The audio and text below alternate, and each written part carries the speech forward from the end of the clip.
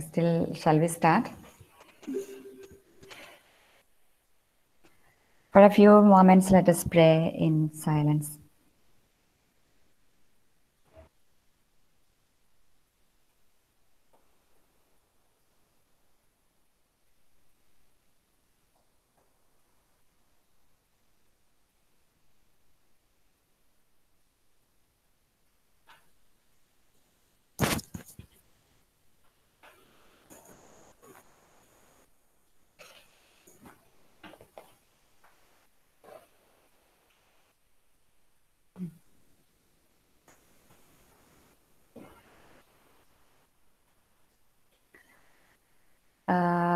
As I have posted the message here, please don't share the attendance sheet to anyone because there are so many attendance sheets in the IGNOS mail.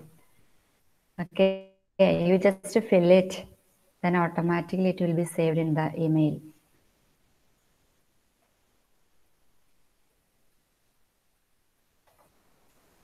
Okay, today we have an interesting topic, human sexuality and couple relationships.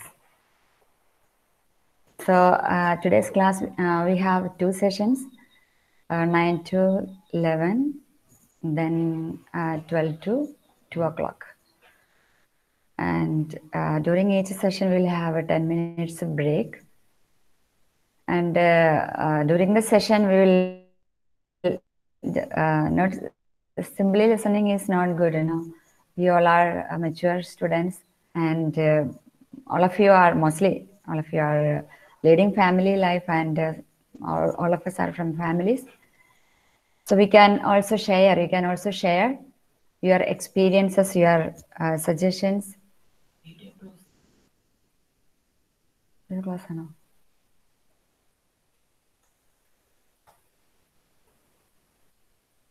Can you see me all? Yes, sister. Hello? Yes, sister. Yes. Okay. Yes. Yes, sister. Yes. Okay, thank you. So we'll have a discussion in between. Okay. So, yeah, good. You have to be active, and the discussion, how you are participating in the class, that will be added to your assignment and practical mark. Okay. Agree? That one, sister, is that needed? Yes. From my part, it will be given. Okay.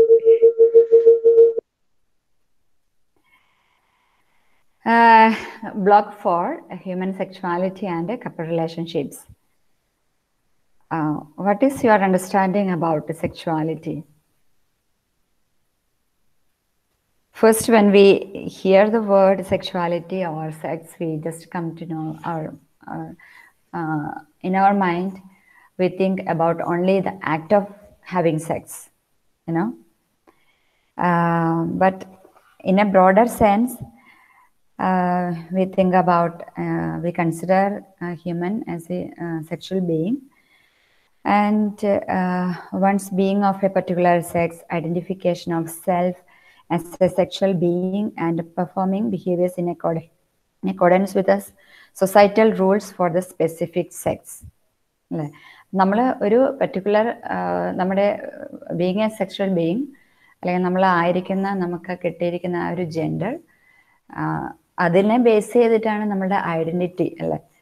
ഞാനൊരു സ്ത്രീയോ പുരുഷനോ ആയിരിക്കുന്നതിൽ അതിനെ base ചെയ്ത് അതാണ് നമ്മുടെ basic എന്താ പറയുന്നത്, നമ്മളെ consider ചെയ്യുക നമ്മുടെ ഐഡന്റിറ്റി, നമ്മൾ ആരാണ് എന്താണ് എന്നുള്ളതിനെ കുറിച്ച്.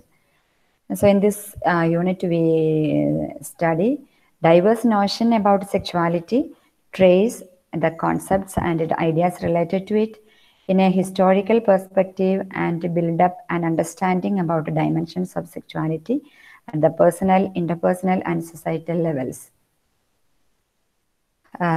In addition, this unit will help you to understand the differential perspectives on sexuality as related to gender, cultural and religious context with a focus on the Indian context.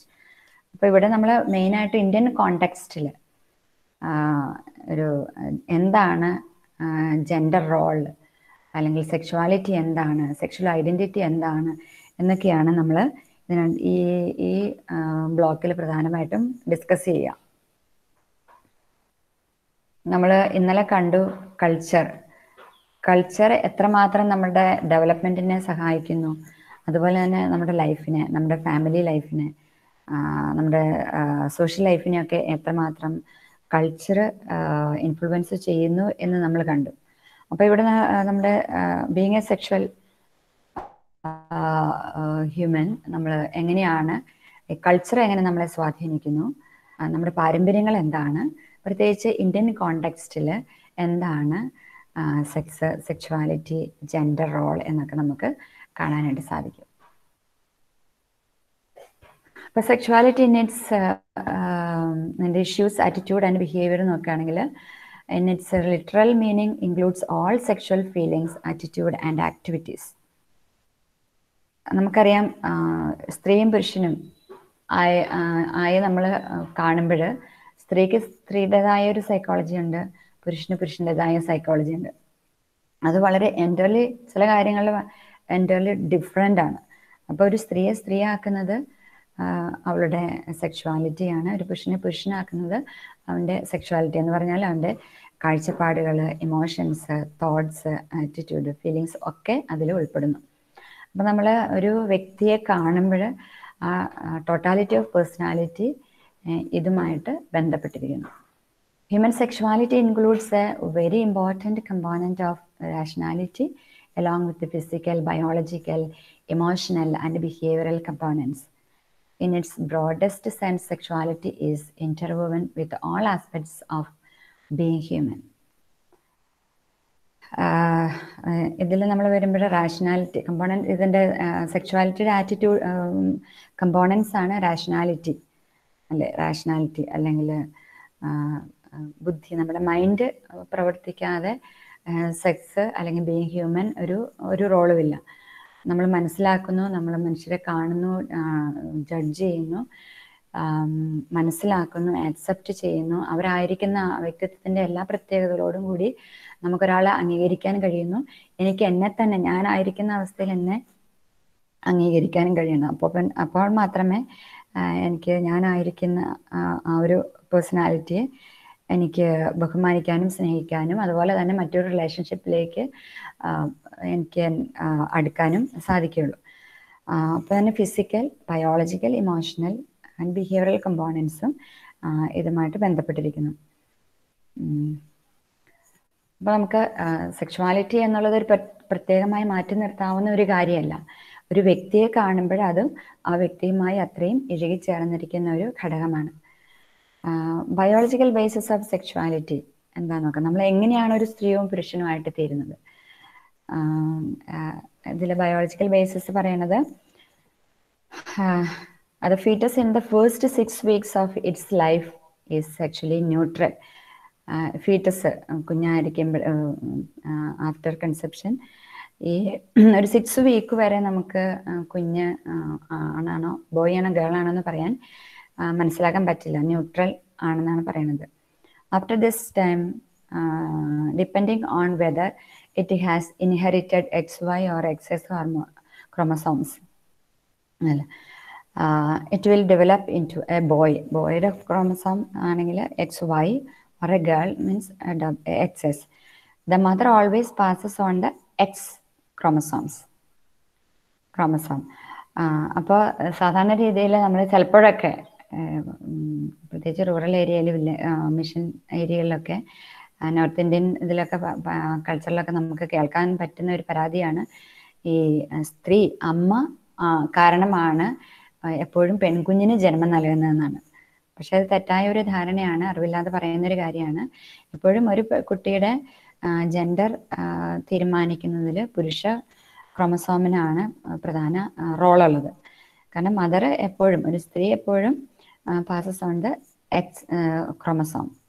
Okay, it is the father who determines the sex of the child by passing on either Y or sex chromosome through the sperm. The presence of the Y chromosome causes the neutral internal sex organ, that's gonad, to develop the testis. Its absence results in the gonad develop into an ovary. അപ്പോൾ ഈ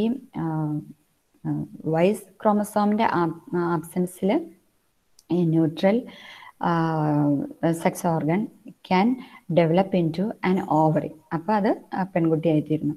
the ടെസ്റ്റിസ് then starts to secrete എൻട്രജൻസ്, that is mail hormones. These hormones lead to the development of the male external sex organs. Without androgens, the external sex organs develop into female ones. There are also other biological factors which affect sexuality among individuals, such as prenatal factors, factors of infancy and childhood, factors at puberty. അപ്പോൾ ഇതാണ് biological basis of sexuality. ഒരു കുട്ടി ആൺകുഞ്ഞായിട്ടോ പെൺകുഞ്ഞായോ ജനിക്കുന്നതിൻ്റെ biological basis ഇതാണ്. ഇനി നമുക്ക് അറിയാം, there are more than 2 sexes. സാധാരണ രീതിയിൽ generally we consider only there are 2 sexes. ഇപ്പോൾ പക്ഷേ നമുക്കറിയാം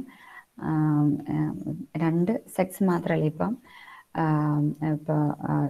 ട്രാൻസ്ജെൻഡർ ഇതും നമുക്ക് കൂടുതലായിട്ടും നമുക്ക് കാണാനായിട്ട് സാധിക്കും. അതല്ലാതെ പലതരത്തിലുള്ള നമുക്ക് കാണാം ഇന്റർസെക്സസ് എക്സിറ്റ് ചെയ്യുന്നുണ്ടെന്നുള്ളത് നമുക്ക് മനസ്സിലാക്കാൻ പറ്റും. So most culture generally recognise 2 sexes.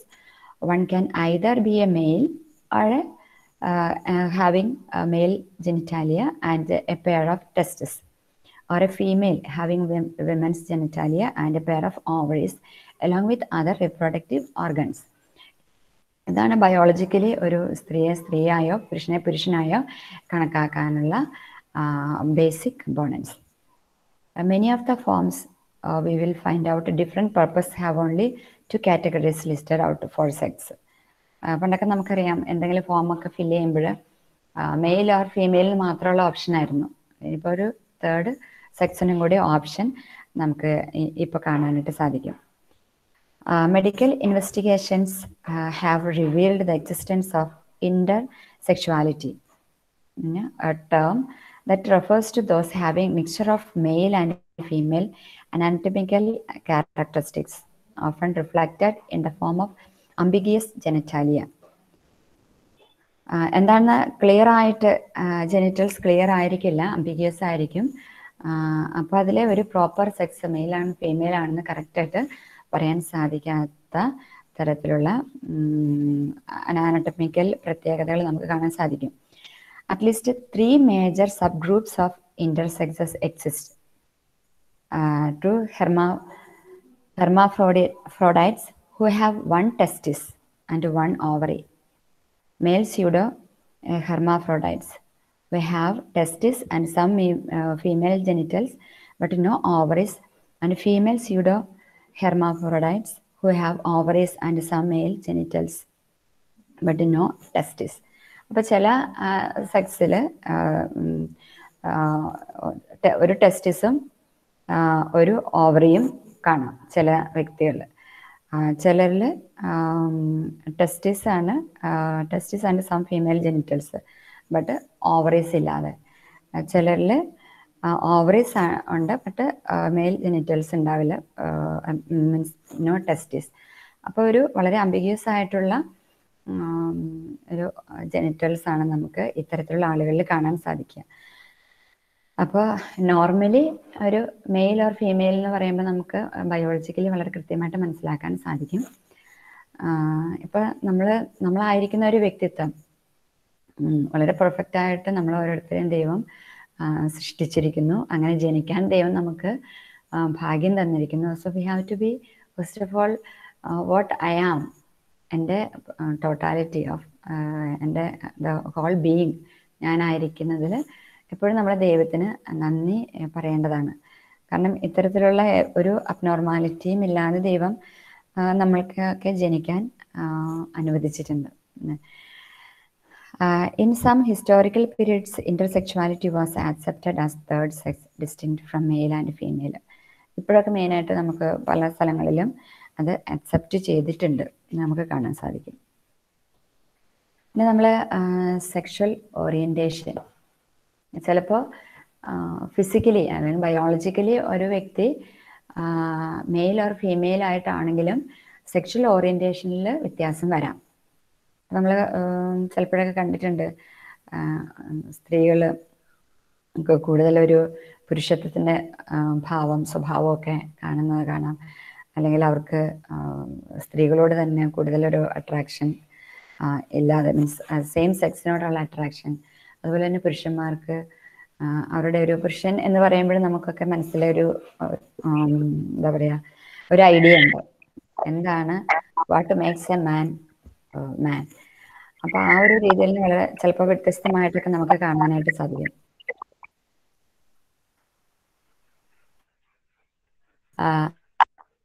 അപ്പോൾ that's all depends on the sexual orientation, what orientation the person develop or got.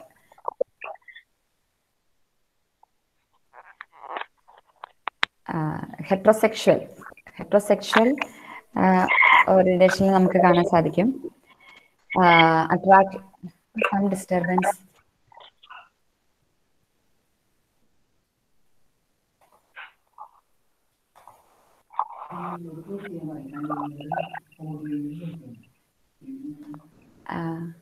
Please put your microphone mute.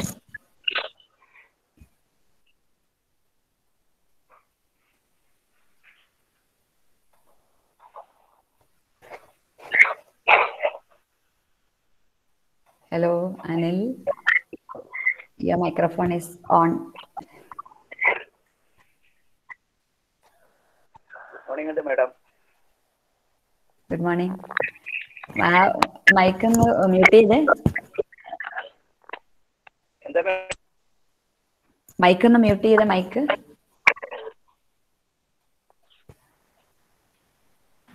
Okay, thank you.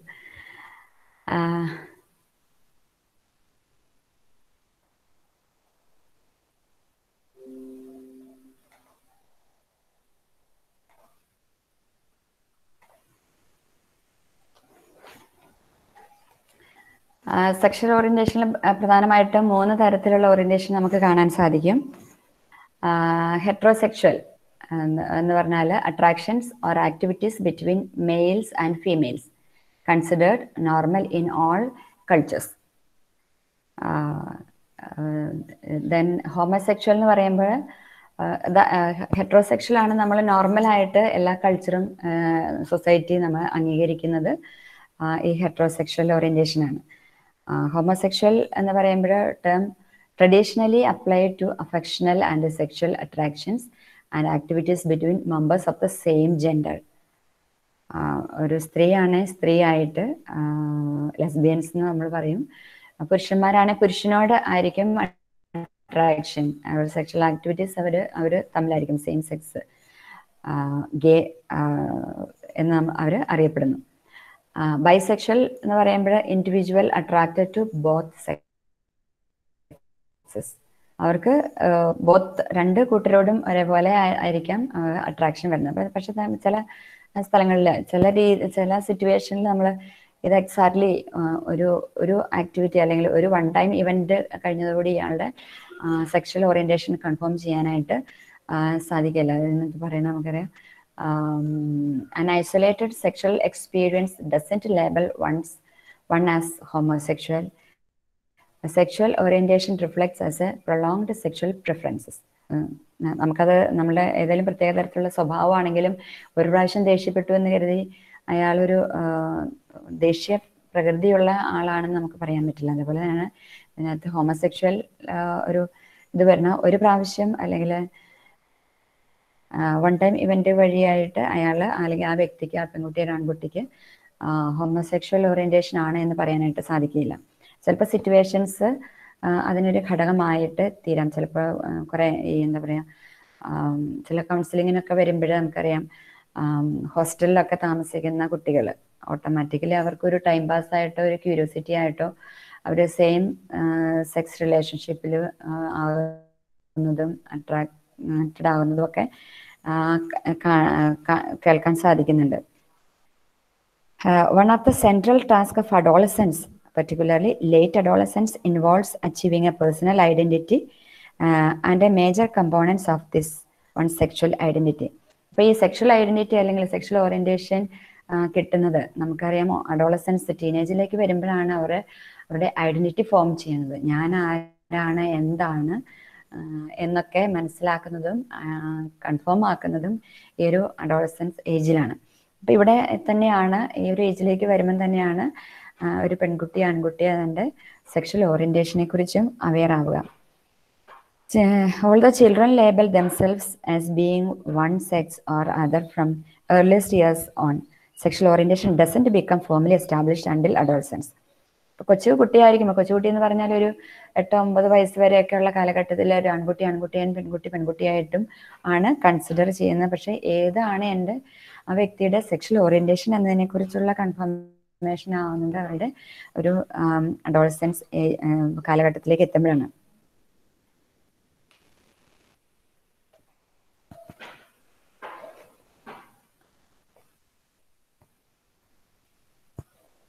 ഇപ്പം ഈ sexual orientation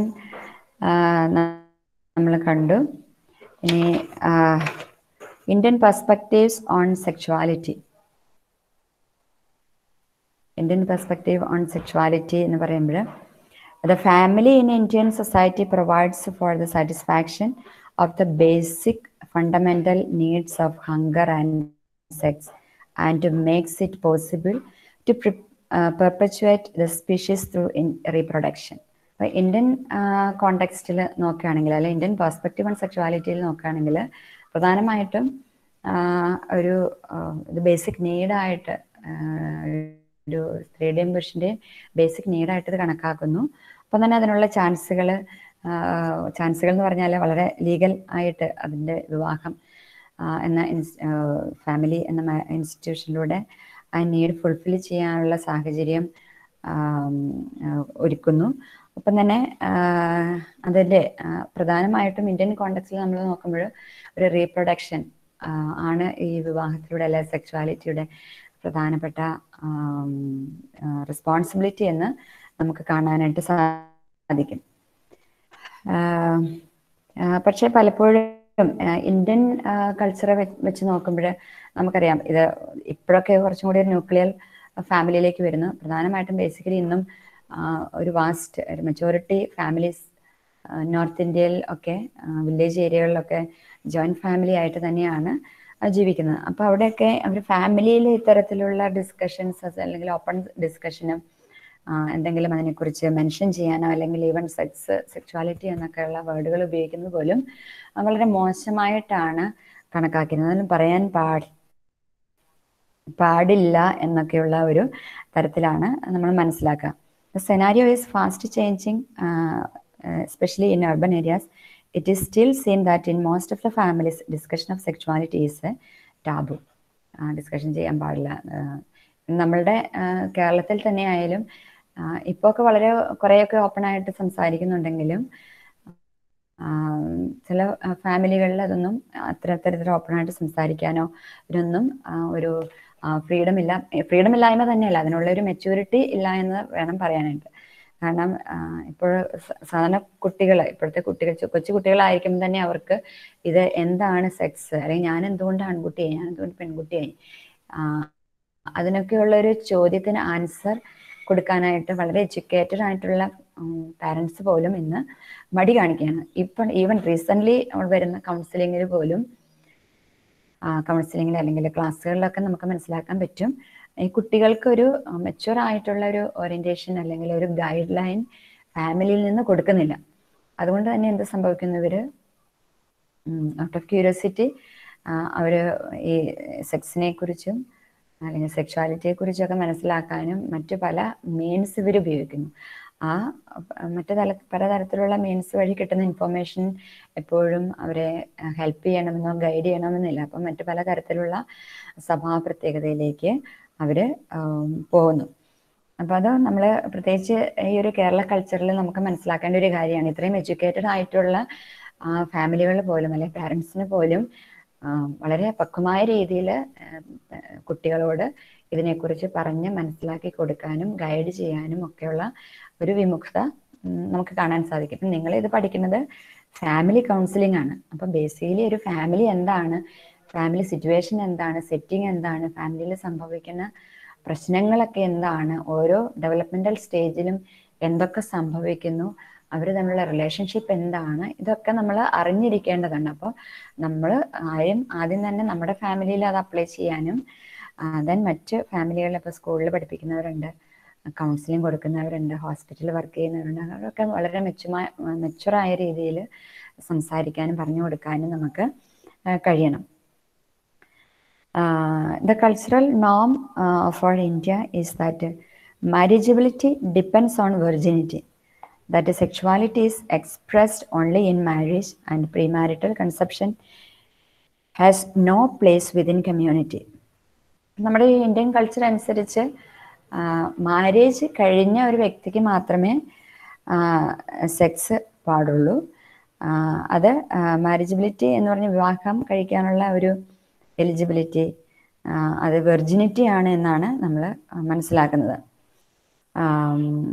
pre marital before marriage pregnant ആവുന്നതും അല്ലെങ്കിൽ സെക്സിൽ ഏർപ്പെടുന്നതുമൊക്കെ വളരെ മോശമായിട്ടും തെറ്റായിട്ടുമാണ് നമ്മുടെ society അല്ലെങ്കിൽ culture പഠിപ്പിക്കുന്നതും നമ്മെ മനസ്സിലാക്കി തരുന്നതും.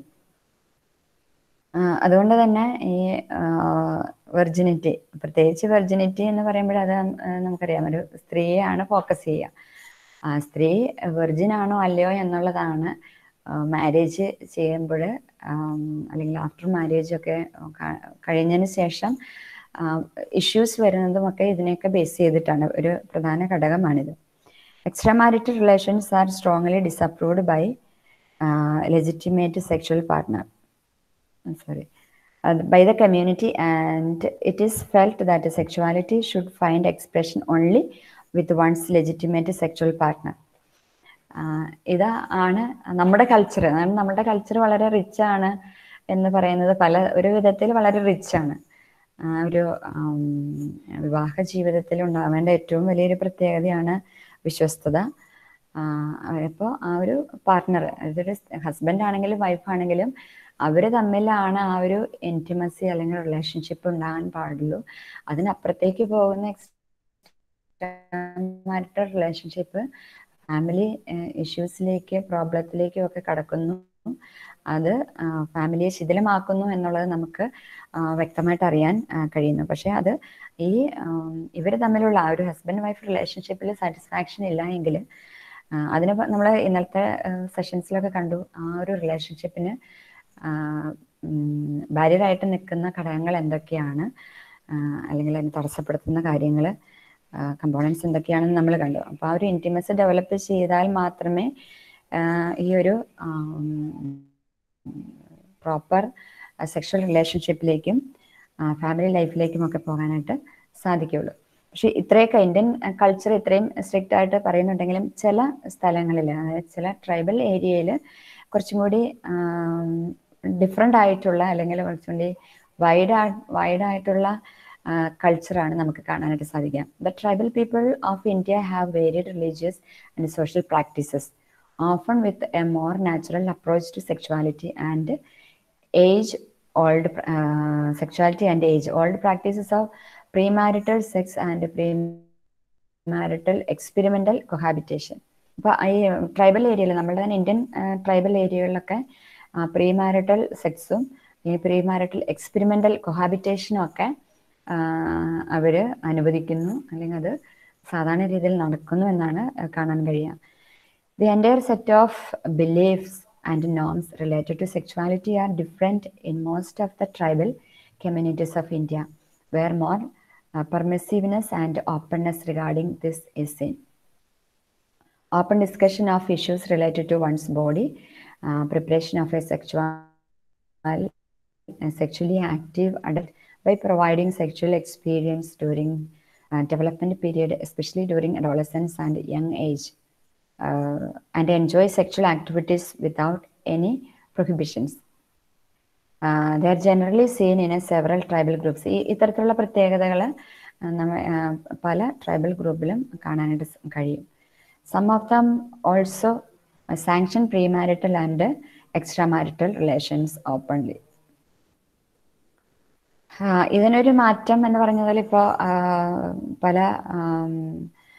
Sexually transmitted diseases, especially HIV, AIDS, ഇതിൻ്റെയൊക്കെ കാരണമായിട്ട് പലപ്പോഴും ഇത്തരത്തിലുള്ള പ്രാക്ടീസസുകൾക്ക് കുറവ് വന്നിട്ടുണ്ടെന്ന് നമുക്ക് കാണാനായിട്ട് കഴിയും.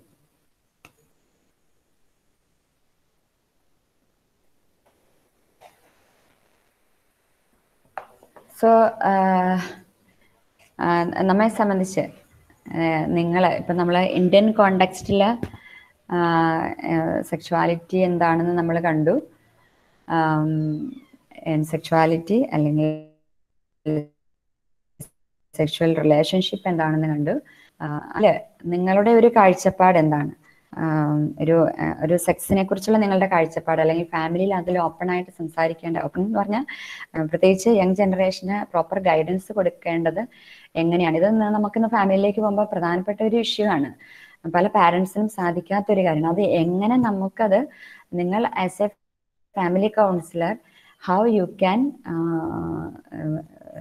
ഹെൽപ്പ് ദ ഫാമിലീസ് എന്നുള്ള കാര്യത്തിൽ നിങ്ങൾക്ക് ജസ്റ്റ് ഒന്ന് നിങ്ങൾക്ക് ഡിസ്കസ് ചെയ്യാം. നിങ്ങളുടെ സജഷൻസ്, നിങ്ങൾ ആസ് എ പാരന്റ്, നിങ്ങൾ പാരൻസ് ഉണ്ട് ഇതിനകത്ത്, എങ്ങനെയാണ് നിങ്ങൾക്ക് അത് കഴിയുക, അല്ലെങ്കിൽ നമുക്ക് എന്ത് ടിപ്സ് ആണ് കൊടുക്കാൻ കഴിയുക എന്നുള്ള കാര്യത്തിൽ നമുക്ക് ഒന്ന് ഷെയർ ചെയ്യാം നിങ്ങളുടെ എക്സ്പീരിയൻസ് അല്ലെങ്കിൽ നിങ്ങളുടെ ഐഡിയാസ്, സജഷൻസ്.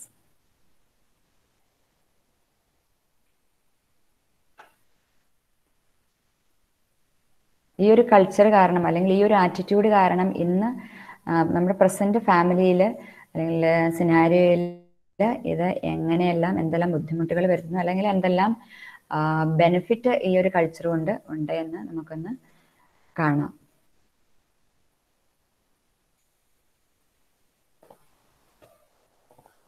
അല്ലെങ്കിൽ എക്സ്ട്രാ മാരിറ്റൽ റിലേഷൻഷിപ്പ്, അതുകൊണ്ട് എന്ത് ദോഷമാണ്, അത് ഫാമിലിയെ എങ്ങനെ ബാധിക്കുന്നു, എങ്ങനെയാണ് ഒരു കപ്പിൾസ് റിലേഷൻഷിപ്പ് കുറച്ചും കൂടി ബെറ്റർ ആയിട്ട് കൊണ്ടുപോകാൻ ഈ ഇൻറ്റിമസി അല്ലെങ്കിൽ സെക്ഷൽ റിലേഷൻഷിപ്പ് എങ്ങനെ കഴിയും എന്നുള്ളത് നമുക്ക് കാണാനായിട്ട് നമുക്കൊന്ന് ജസ്റ്റ് ഒന്ന് ഡിസ്കസ് ചെയ്യാം.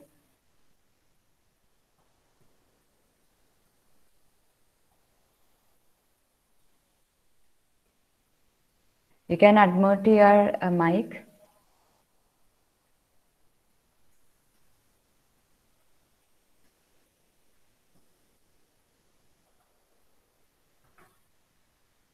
Hello.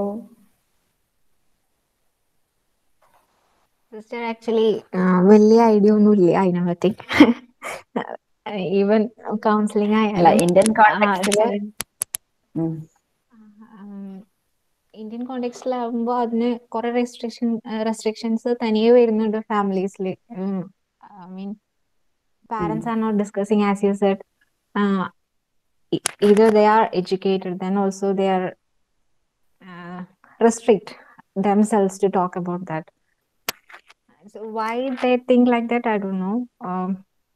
Because I was also thinking while you were taking the class. Culture, no? Yes, maybe it's good things are also there, but I think in the present scenario, it's mostly wanted thing. The parents should aware about that, and they should educate their children about it. It's a must. If they are not getting that proper education, I think nowadays I'm seeing I saw that the children from the 7th standard, so from 6th standard onwards, they attracted to some other like a porn or some other website. I mean, like those sexual pictures or something. They are automatically attracted to that. So that shows that they are not aware about those things. At least we should have some education about in schools also. I think so. I don't know. It's my thought. Yes, you said It is Of one course. thing. I mean, how to educate that, I also don't know.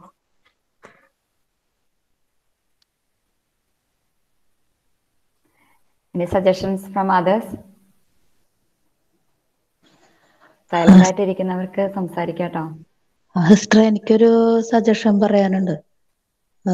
അതായത് നമ്മള് സ്കൂളില് ഇപ്പൊ sexual education കൊടുക്കണം എന്ന് പറയുമ്പോ മുൻപത്തെ അപേക്ഷിച്ച് ഇപ്പൊ ചെറിയ കുട്ടികൾക്ക് പോലും മീഡിയയുടെ ഒരു വാസ്റ്റ് എന്താ പറയാ, മീഡിയയുടെ ഒരു സ്വാധീനം കൊണ്ട് 1-ാം ക്ലാസ് തൊട്ടുള്ള കുട്ടികൾക്ക് തന്നെ സെക്സിനെ കുറിച്ച് അറിയാം.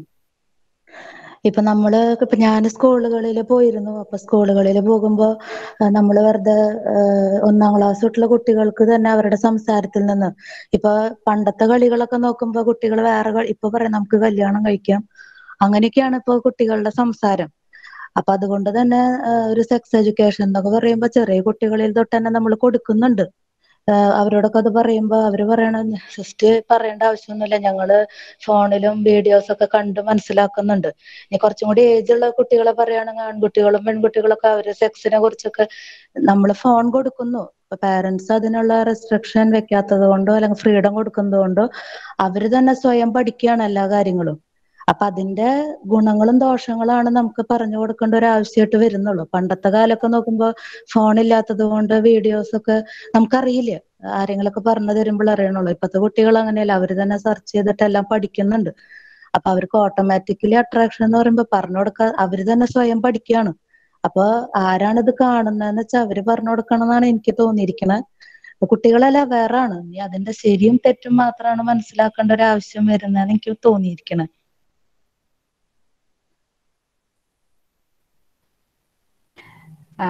ഇതിലിപ്പോ ഈ പറഞ്ഞത് നമ്മൾ 1-ാം ക്ലാസ്സിലെ കുട്ടികളൊക്കെ ഇതിനെക്കുറിച്ച് അറിയാമെന്ന് പറയുന്നത് തീർച്ചയായിട്ടും ഒരിക്കലും അതൊരു പ്രോപ്പർ അറിവായിട്ട് നമുക്ക് പറയാൻ പറ്റില്ല. കാരണം അവിടെയാണ് പാരന്റ്സിനെ, പ്രധാനമായിട്ടും ബേസിക്കലി പാരന്റ്സ് തന്നെയാണ് കുട്ടികളെ ഗൈഡ് ചെയ്യേണ്ടത്. ഒരു 1-ൽ പഠിക്കുന്ന ഒരു കുട്ടിക്ക് എന്താണ് സെക്സ് എന്നുള്ളത് എന്ത് മനസ്സിലാക്കുന്നു, അതിനെക്കുറിച്ച് അവന് കിട്ടുന്ന ഓറിയന്റേഷൻ എന്താണ്, അതിനെക്കുറിച്ച് റോങ് ആയിട്ടുള്ളൊരു ഇൻഫർമേഷൻ ആണ് കിട്ടുക. അപ്പൊ അത് ആ നാള് മുതൽ തന്നെ അപ്പൊ പാരന്റ്സ് അതിൽ കുഞ്ഞായിരിക്കും ഈ വീഡിയോസ് കാണുന്നു, പിക്ചേഴ്സ് കാണുന്നു.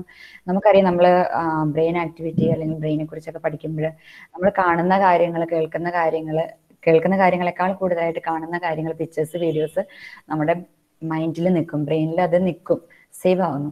അപ്പൊ ഈ പിക്ചേഴ്സ് ആണ് കുട്ടികളുടെ മൈൻഡിൽ ഇങ്ങനെ ഉണ്ടാവുക. അപ്പൊ അത് ഒന്ന് അക്കാഡമിക് രീതിയിൽ അത് അക്കാഡമിക്കില് നന്നായിട്ട് പെർഫോം ചെയ്യാനായിട്ട് കുട്ടികൾക്ക് തടസ്സമാകുന്നു.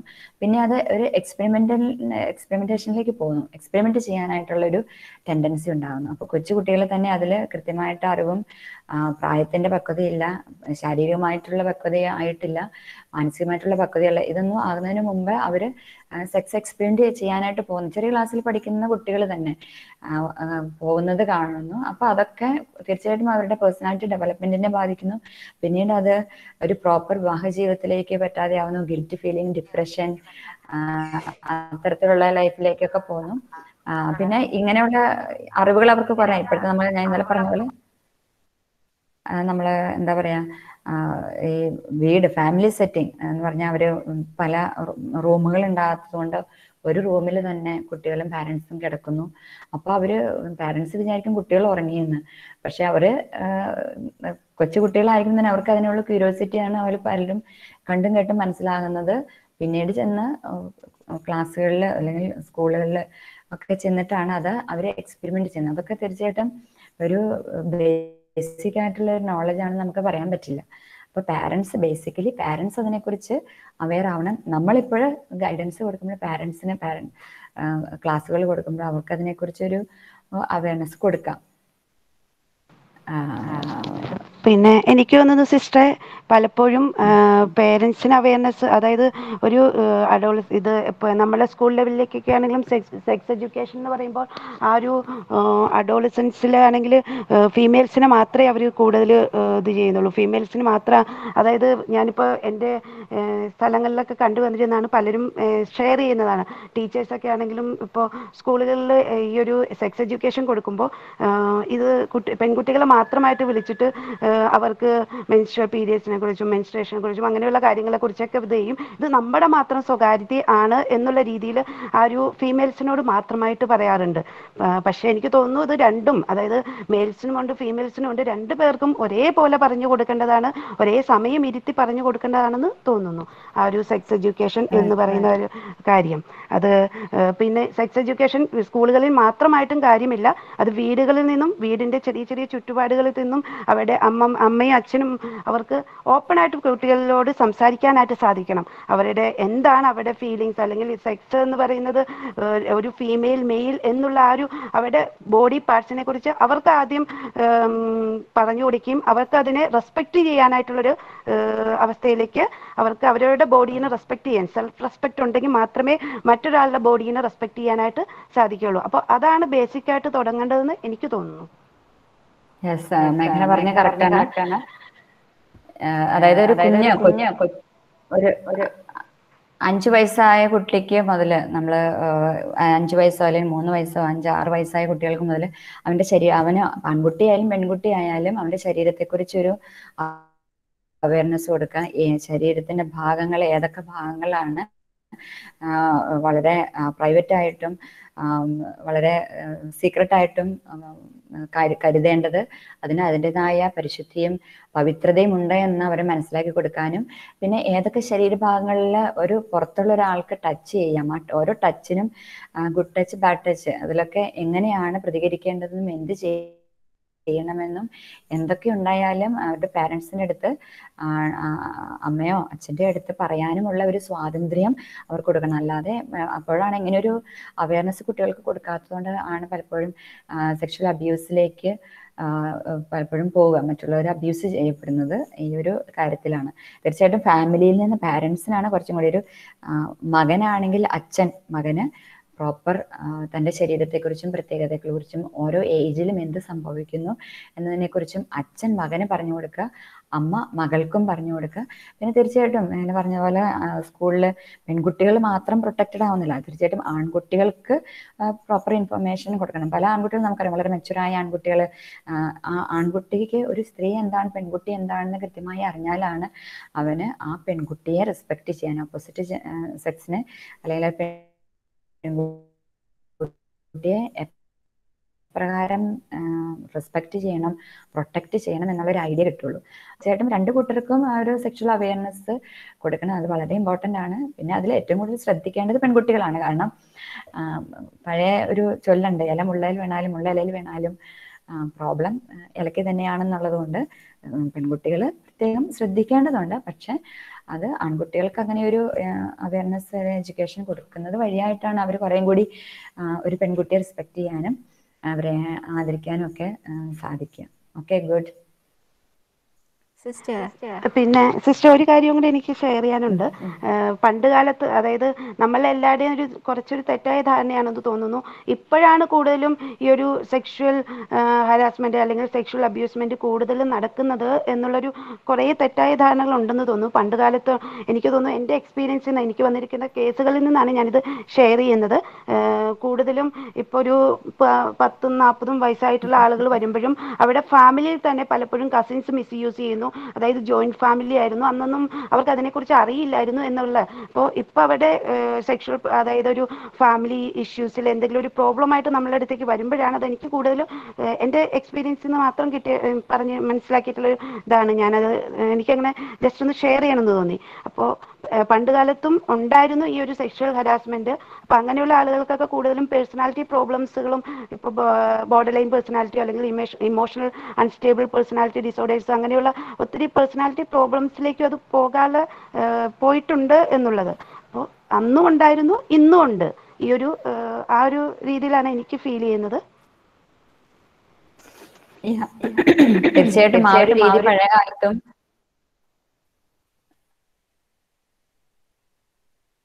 പഴയ ഒരു രീതി കാലഘട്ടത്തിലും കുറേ കൂടി തരത്തിലുള്ള മിസ്യൂസുകളും ഹരാസ്മെന്റും ഒക്കെ നടന്നിട്ടുണ്ട്.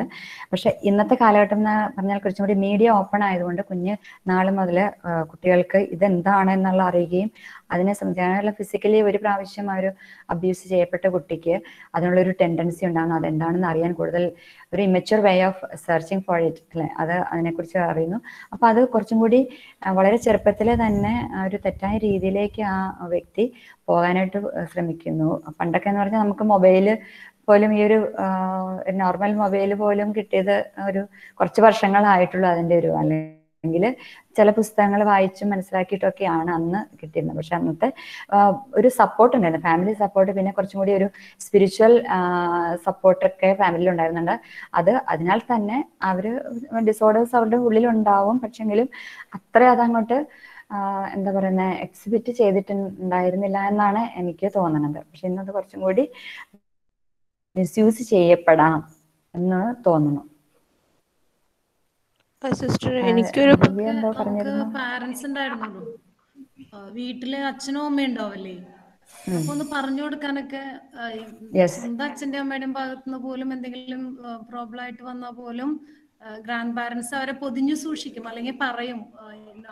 ഇപ്പൊ സിസ്റ്റർ കഴിഞ്ഞ ദിവസം പഠിപ്പിച്ചപ്പോ പറഞ്ഞു ബെഡ്റൂമിൽ നിന്ന് കുട്ടികളെ മാറ്റുന്നില്ല. അപ്പൊ അവരുടെയൊക്കെ സംസാരം എങ്ങനെയാണ്, ഇന്നലെ ഡാഡി മമ്മിയെ സ്നേഹിച്ച പോലെ എന്നെ ഒന്ന് സ്നേഹിക്കുമോ എന്നൊക്കെ ചോദിക്കുന്ന 4 വയസ്സുകാരും 5 വയസ്സുകാരും ഉണ്ട് ഇപ്പോ.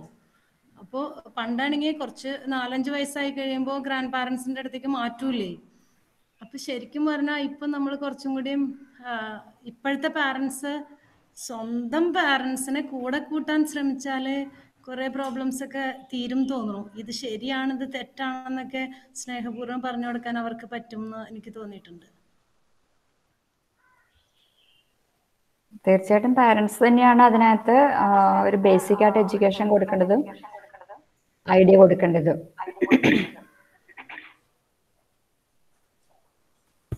ഗ്രാൻഡ് പാരന്റ്സ് ഉണ്ടാവല്ലേ വീട്ടില്? അതെ, ഇപ്പൊ അതിന് ഗ്രാൻഡ് പാരന്റ്സും അധികം ഉണ്ടാവില്ല, മീൻസ് വളരെ കുറച്ചാണ് ഗ്രാൻഡ് പാരന്റ്സിന്റെ കൂടെ താമസിക്കുന്ന കുട്ടികൾ. ന്യൂക്ലിയർ ഫാമിലി ആയത് കാരണം പലപ്പോഴും ആ ഒരു ചാൻസ് അങ്ങനെ കിട്ടുന്ന ഫാമിലികളുണ്ട്. പക്ഷെ കുറേ അധികം ഫാമിലികൾ ഇന്ന് ഗ്രാൻഡ് പാരന്റ്സ് ഇല്ലാതെ, പ്രത്യേകിച്ച് പുറം രാജ്യങ്ങളിൽ അല്ലെങ്കിൽ ജോലി പർപ്പസിന് വേണ്ടി ടൗണുകളിലേക്കൊക്കെ താമസിക്കുന്ന ആളുകളുടെ കൂടെ ഗ്രാൻഡ് പാരന്റ്സ് ഉണ്ടാവണമെന്ന് നിർബന്ധമില്ല. ഉള്ള ഫാമിലിയിൽ അതിൻ്റെ ഉള്ള വ്യത്യാസങ്ങൾ നമുക്ക് കാണാൻ സാധിക്കും.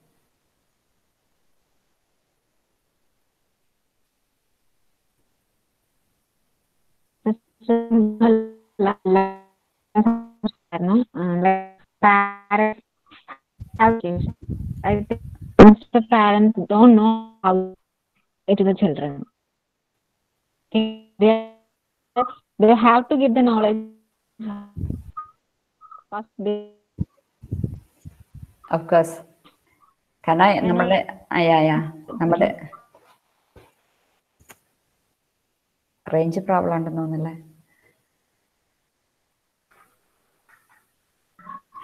പാരൻസിന് നമുക്ക്, ഞാൻ പറയല്ലേ, നമ്മുടെ ഈ റീസെന്റ് എക്സ്പീരിയൻസ് വെച്ച് നോക്കുമ്പോഴാണ് എനിക്ക് വളരെ എഡ്യൂക്കേറ്റഡ് ആയിട്ടുള്ള പാരൻസ്, ടീച്ചേഴ്സായിട്ട് വർക്ക് ചെയ്യുന്ന പാരൻസ്, അല്ലെങ്കിൽ ഏത് ഫീൽഡിൽ വളരെ ഹൈലി എഡ്യൂക്കേറ്റഡ് ആയിട്ടുള്ള പാരൻസ് പോലും അവർക്ക് വേറെ കുട്ടികളെ പഠിപ്പിക്കാൻ പറ്റുമായിരിക്കും, പക്ഷെ അല്ലെങ്കിൽ ഗൈഡ് ചെയ്യും.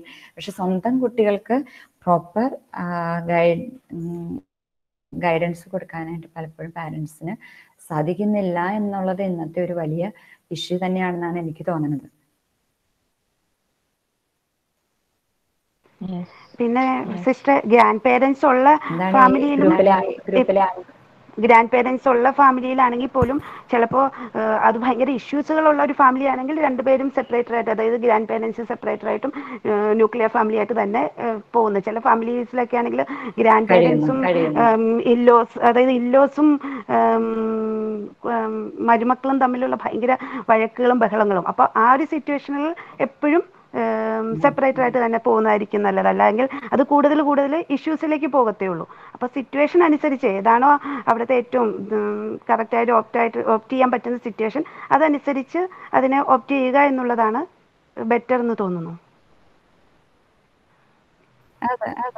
തീർച്ചയായിട്ടും അത് അങ്ങനെ തന്നെയാണ്. കാരണം അത്തരത്തിലുള്ള ഒരു കോൺഫ്ലിക്റ്റ് ഉള്ള സമയത്ത് അത് ഒരുമിച്ച് ജീവിക്കുന്നത് ഒരിക്കലും നല്ലതല്ല. അത് അവരുടെ കോൺഫ്ലിക്റ്റ്, അതിന്റെ ആഫ്റ്റർ ഇഫക്റ്റ് അനുഭവിക്കുന്നത് കുട്ടികളായിരിക്കും. അപ്പൊ അതിലും ബെറ്റർ കുറച്ചും കൂടി സേഫ് ആയിട്ടുള്ള ഒരു രീതിയിലേക്ക് ജീവിക്കുന്നത് തന്നെയായിരിക്കാം. അപ്പൊ ഇതാണ് ഇപ്പൊ നിങ്ങളിപ്പോ ഇവിടെ പറയുമ്പോൾ ആ ഒരു ഫാമിലിയുടെ ഇന്നത്തെ ഒരു അവസ്ഥ നമുക്ക് കാണാനായിട്ട് സാധിക്കും. അപ്പൊ എത്രമാത്രം സിഗ്നിഫിക്കന്റ് ആണ് ഒരു ഫാമിലി കൗൺസിലറിന്റെ റോൾ എന്നുള്ളത് നമുക്ക് അറിയാൻ കഴിയും. സിസ്റ്റർ, എൻ്റെ ഒരു ഒപ്പീനിയൻ ആണ്, അത് കറക്റ്റ് ആണോ എന്ന് എനിക്കറിയില്ല. കാരണം ഞാൻ സ്കൂളിൽ വർക്ക് ചെയ്യുന്ന ഒരാളാണ്. ഞാൻ മനസ്സിലാക്കിയിടത്തോളം ഒരു ഓപ്പൺ ടോക്ക് കുഞ്ഞു പ്രായം തൊട്ട് ആ കുട്ടിക്ക് ആ പാരന്റിനോട് ഉണ്ടെന്നുണ്ടെങ്കിൽ ഇഷ്യൂസ് വളരെയധികം കുറവായിരിക്കും. കാരണം ഇന്ന് ഒരു കാര്യം ഒരു പാരന്റിനോട് ഒരു കുട്ടിക്ക് ചോദിക്കുക എന്ന് പറയുന്നത് ഭയങ്കര റിസ്കി ആയിട്ടുള്ള ഒരു കാര്യമാണ്. കാരണം പാരന്റിന്റെ മൂഡ് നോക്കണം, പാരന്റ് എങ്ങനെ റെസ്പോണ്ട് ചെയ്യുന്നു നോക്കണം, എന്നിട്ട് വേണം ആ കുട്ടിക്ക് ആ കുട്ടിയുടെ പാരന്റിനോട് ഒരു കാര്യം ചോദിക്കാൻ. പണ്ട് എന്താ വെച്ച് കഴിഞ്ഞാൽ സിറ്റുവേഷൻ അവൻ ചോദിക്കുന്ന കാര്യം ഇപ്പൊ അവന്റെ പാരന്റിനോട് തന്നെ ചോദിക്കണം എന്നില്ല, അവന്റെ അങ്കിളോ ആന്റിയോ മീൻസ് ആരോടെങ്കിലും അവന് ചോദിക്കാം. കാരണം അന്ന് ജോയിന്റ് ഫാമിലി ആയിരുന്നു. ഇന്നിപ്പോ അവനൊരു കാര്യം ചോദിക്കണം എന്നുണ്ടെങ്കിൽ അവന്റെ അമ്മന്റെ അല്ലെങ്കിൽ അമ്മ മറ്റേ IT പ്രൊഫഷൻ ആയിരിക്കും, അച്ഛൻ മറ്റേ IT പ്രൊഫഷൻ ആയിരിക്കും. കാരണം അപ്പൊ അവർ വർക്കിലായിരിക്കും, വർക്ക് ലോഡ് ഉണ്ടാവും. അപ്പൊ ഇവനൊന്നും ചോദിക്കാനോ പറയാനോ ആയിട്ട് ആരുമില്ല. സോ അപ്പൊ അവൻ മനസ്സിലാക്കുന്ന റിലേഷൻഷിപ്പ് അല്ലെങ്കിൽ സ്നേഹം എന്ന് പറയുന്നത് ചിലപ്പോൾ ഒന്ന് ഹഗ് ചെയ്തിട്ടോ ഒന്ന് കിസ് ചെയ്തിട്ടോ ആയിരിക്കും. പക്ഷെ അത് ഒരു ടീച്ചർ കാണുന്ന ലെവലിൽ വ്യത്യാസവും വരാം. കാരണം അവനൊരു സെക്ഷുവലി ആ കുട്ടിയോട് ബിഹേവ് ചെയ്തു, പക്ഷെ ആ കുട്ടി ഉദ്ദേശിച്ചത് ജസ്റ്റ് ഒരു ഹഗ്, ഒരു സ്നേഹമായിരിക്കാം. അപ്പൊ അങ്ങനെ ഒരു വേർഷനും കൂടി ഇതിനകത്ത് വരുന്നുണ്ട്. ഇപ്പൊ എന്റെ മുന്നിൽ തന്നെ വന്ന കേസുകളുണ്ട്. കാരണം അവൻ ഇഷ്ടപ്പെടുന്നുണ്ട് ഒരു കുട്ടിയെ, കാരണം 1ാം ക്ലാസ്സിൽ എത്തിയിട്ടുള്ളൂ, അവനൊന്ന് ഹഗ് ചെയ്തു. ആ ടീച്ചർ എടുത്ത രീതി വളരെ മോശമായ രീതിയായിരുന്നു. ഇവൻ ഇങ്ങനെ ആയാൽ എങ്ങനെയാണെന്നാണ് ചോദിക്കുന്നത് ആ ടീച്ചർ. പക്ഷെ അവൻ പറയണത് എനിക്ക് ആ കുട്ടിയെ ഇഷ്ടമാണ്, എന്റെ ഫ്രണ്ടാണ്, അപ്പൊ ഞാൻ ഹഗ് ചെയ്യണതിൽ എന്താ മിസ് തെറ്റ് എന്നാണ് അവൻ എന്നോട് ചോദിക്കുന്നത്. അപ്പൊ സോ ഇതിന് 2 വേർഷനും ഉണ്ട്. അപ്പൊ ഒരു വീട് എന്ന് പറയുന്നത് ഒരു ഓപ്പൺ അപ്പ് ആയ ഒരു വീടാണെങ്കിൽ ഒരു 75% ഈ പ്രശ്നങ്ങൾ നമുക്ക് ഒഴിവാക്കാൻ പറ്റും.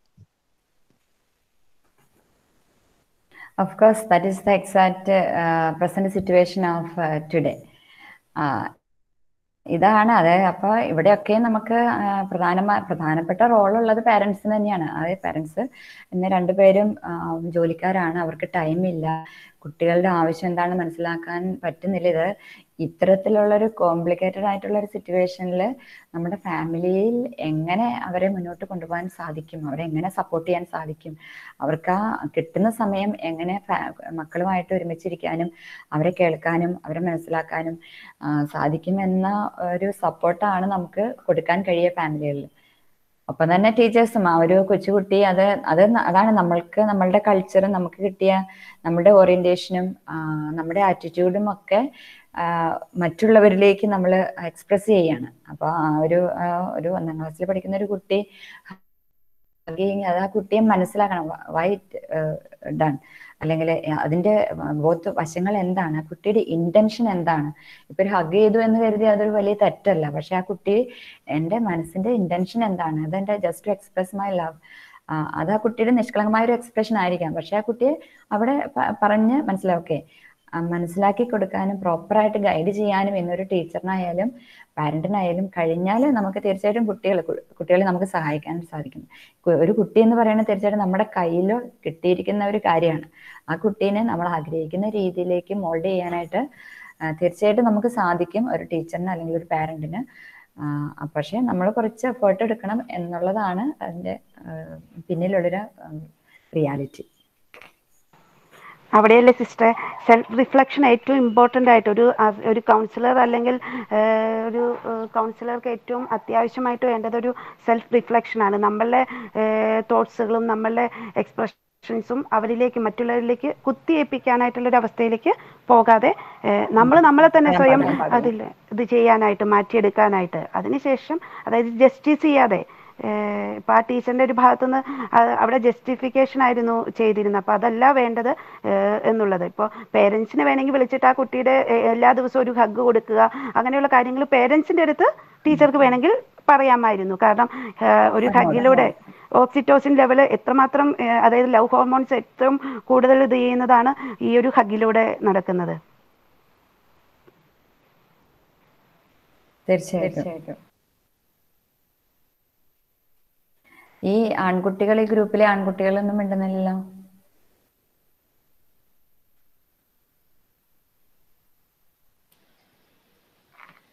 ഹലോ. യെസ്. ഇപ്പൊ പറഞ്ഞൊരു പ്രശ്നം സ്കൂളിൽ കുട്ടികൾ വരുമ്പോഴത്തേക്കും സ്കൂള് എന്ന് പറയുന്നത് ഒരു സോഷ്യലൈസേഷൻ്റെ ഒരു ഭാഗമാണ്. സമൂഹത്തിലേക്ക് കടന്നു വരുന്ന ഓരോ വ്യക്തിക്കും സ്കൂള് ഒരു സോഷ്യലൈസേഷൻ്റെ ഇൻസ്റ്റിറ്റ്യൂഷനാണ്, ഏജൻ്റാണ്. അപ്പോൾ ആ ഒരു ഹഗ്ഗിലൂടെ ആ കുട്ടി ഹഗ്ഗ് ചെയ്ത കുട്ടിക്ക് തെറ്റാണെന്ന് തോന്നില്ല, പക്ഷെ അത് തെറ്റാവുന്ന വേറൊരു പോയിന്റ് ഓഫ് വ്യൂ കൂടി ഉണ്ട്. ആ ഹഗ്ഗ് ചെയ്തത് ആരെയാണോ ആ വ്യക്തിക്ക് അൺകംഫർട്ടബിൾ ആയിട്ട് അത് തോന്നിയിട്ടുണ്ട് എങ്കിൽ അത് പറഞ്ഞു കൊടുക്കേണ്ട ബാധ്യത മുതിർന്നവർക്ക്, ഉത്തരവാദിത്തപ്പെട്ടവർക്കുണ്ട്. അത് പറഞ്ഞു കൊടുത്തിട്ടില്ല എങ്കിൽ, ആ ഒരു വ്യൂ പോയിന്റ് മനസ്സിലാക്കാൻ കഴിഞ്ഞില്ല എങ്കിൽ അത് പിന്നീട് അതും പ്രശ്നമാണ്. ഇപ്പം ചെയ്തത് നിഷ്കളങ്കമായിട്ടാണ് ചെയ്തതെങ്കിലും മറ്റേ വ്യക്തിക്ക് അത് കംഫർട്ടബിൾ ആയിരുന്നോ അല്ലയോ എന്നുള്ളതും കൂടി ചിന്തിക്കേണ്ടതായിട്ടുണ്ട്. അൺകംഫർട്ടബിൾ ആയിരുന്നെങ്കിൽ അത് പറഞ്ഞു കൊടുക്കേണ്ട ബാധ്യതയും അതിൻ്റെ ഉത്തരവാദിത്തപ്പെട്ടവർക്കുണ്ട്. മാത്രവുമല്ല, ഒരുപക്ഷെ വീട്ടിലെ അന്തരീക്ഷത്തിൽ ഒരു ഹഗ്, ഒരു കെട്ടിപ്പിടുത്തമൊക്കെ പറ്റുമായിരിക്കും. പക്ഷെ പബ്ലിക് സ്പേസിലേക്ക് വരുമ്പം പൊതുസമൂഹത്തിൽ കൾച്ചറിൻ്റെതായ നമ്മളുടെ സംസ്കാരത്തിനനുസരിച്ച് യോജിച്ചതായ ബിഹേവിയർ ആണോ, അതായത് modification of behaviour is the education. അങ്ങനെയാണ് എങ്കിൽ അതിൻ്റെ ഒരുപക്ഷെ ആദ്യം 1ാം ക്ലാസ്സിൽ തന്നെ ഈ മോഡിഫിക്കേഷൻ നടക്കണമെന്നില്ല, പക്ഷേ അതിൻ്റെ ഒരു പ്രോസസ്സ് ഇനിഷ്യേറ്റ് ചെയ്തിരിക്കണം, beginning of education it self. അതെ, ഇതിലിപ്പോൾ ഹഗ്ഗിൻ്റെ കാര്യത്തിൽ നമ്മൾ എക്സാമ്പിൾ എടുത്ത് പറഞ്ഞത്, അത് എല്ലാ ദിവസവും നല്ല സ്കൂളിൽ ഹഗ് കൊടുക്കണമെന്നല്ല, അവിടെ ആ ടീച്ചറിന് ഏത് വിധത്തിൽ ആ കുട്ടിയെ ഗൈഡ് ചെയ്യാം. തീർച്ചയായിട്ടും മറ്റ് ഓപ്പോസിറ്റ് കുട്ടിക്ക് അത് കംഫർട്ടബിൾ ആയോ, തീർച്ചയായിട്ടും അൺകംഫർട്ടബിൾ ആണെങ്കിൽ അത് അതിൻ്റെതായ രീതിയിലേക്കും പ്രശ്നമാണ്. പക്ഷെ അത് അവിടെ ആ 2 കുട്ടികൾക്കും കൊടുക്കേണ്ട ഒരു ഗൈഡൻസ് ഉണ്ട്. അത് നമ്മൾ പ്രോപ്പറായിട്ട് പ്രോപ്പർ ടൈമിൽ ചെയ്തിരിക്കണം. കുട്ടികളെ നമ്മൾ ബിഹേവിയർ കണ്ടതിന് ശേഷമാണല്ലോ ആ കുട്ടിയെ നമുക്ക് മോഡിഫൈ ചെയ്യാനായിട്ട് സാധിക്കുള്ളൂ. അപ്പോൾ ഇത്തരത്തിലുള്ള ബിഹേവിയർ കാണുമ്പോൾ നമുക്ക് എങ്ങനെ ഒരു കുട്ടിയെ, അത് ഏത് ഏജിലുള്ള കുട്ടിയാണെങ്കിലും നമുക്ക് ആ കുട്ടിയെ ഗൈഡ് ചെയ്യാനായിട്ട് അല്ലെങ്കിൽ പ്രോപ്പർ ആയിട്ട് ഡിറക്റ്റ് ചെയ്യാനായിട്ട് സാധിക്കണം എന്നുള്ളതാണ് നമ്മളുടെ ഭാഗത്തുനിന്ന് ചെയ്യേണ്ട ഒരു കാര്യം.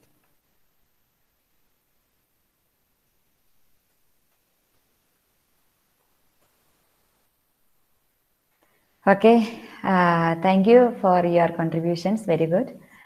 നമ്മളങ്ങനെ നമ്മുടെ ആറ്റിറ്റ്യൂഡ്, നമ്മുടെ ഐഡിയാസ്, സജഷൻസ് ഒക്കെ പറയുമ്പോഴാണ് നമുക്ക് കുറച്ചും കൂടി ഡിഫറെൻ്റ് ആയിട്ടുള്ള അതിനെക്കുറിച്ച് ചിന്തിക്കാനും കുറച്ചും കൂടി എന്താ പറയുന്നത്, ഒരു ആക്റ്റീവായിട്ട് പോകാനും നമുക്ക് സാധിക്കും.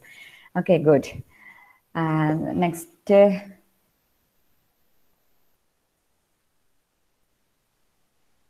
അപ്പം നമുക്ക് എത്രമാത്രം ഈ കോഴ്സിൻ്റെ ഒരു ഇമ്പോർട്ടൻസ് എത്രമാത്രം ഉണ്ടെന്ന് നമുക്ക് മനസ്സിലാക്കാനും, ഒരു ഫാമിലി കൗൺസിലറിൻ്റെ റോൾ എന്താണെന്ന് നമ്മൾ ഇതിലൂടെയൊക്കെ വ്യക്തമായിട്ട് അറിയുകയാണ്.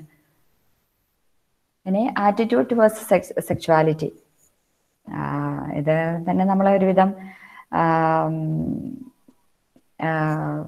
നമ്മുടെ ഡിസ്കഷനിൽ വന്നിട്ടുണ്ട്. ഈ സെക്ച്വാലിറ്റിയെ കുറിച്ച് ചില സ്ഥലങ്ങളിൽ ഒരു ഓപ്പൺ ആയിട്ടുള്ളൊരു കാഴ്ചപ്പാടാണ്.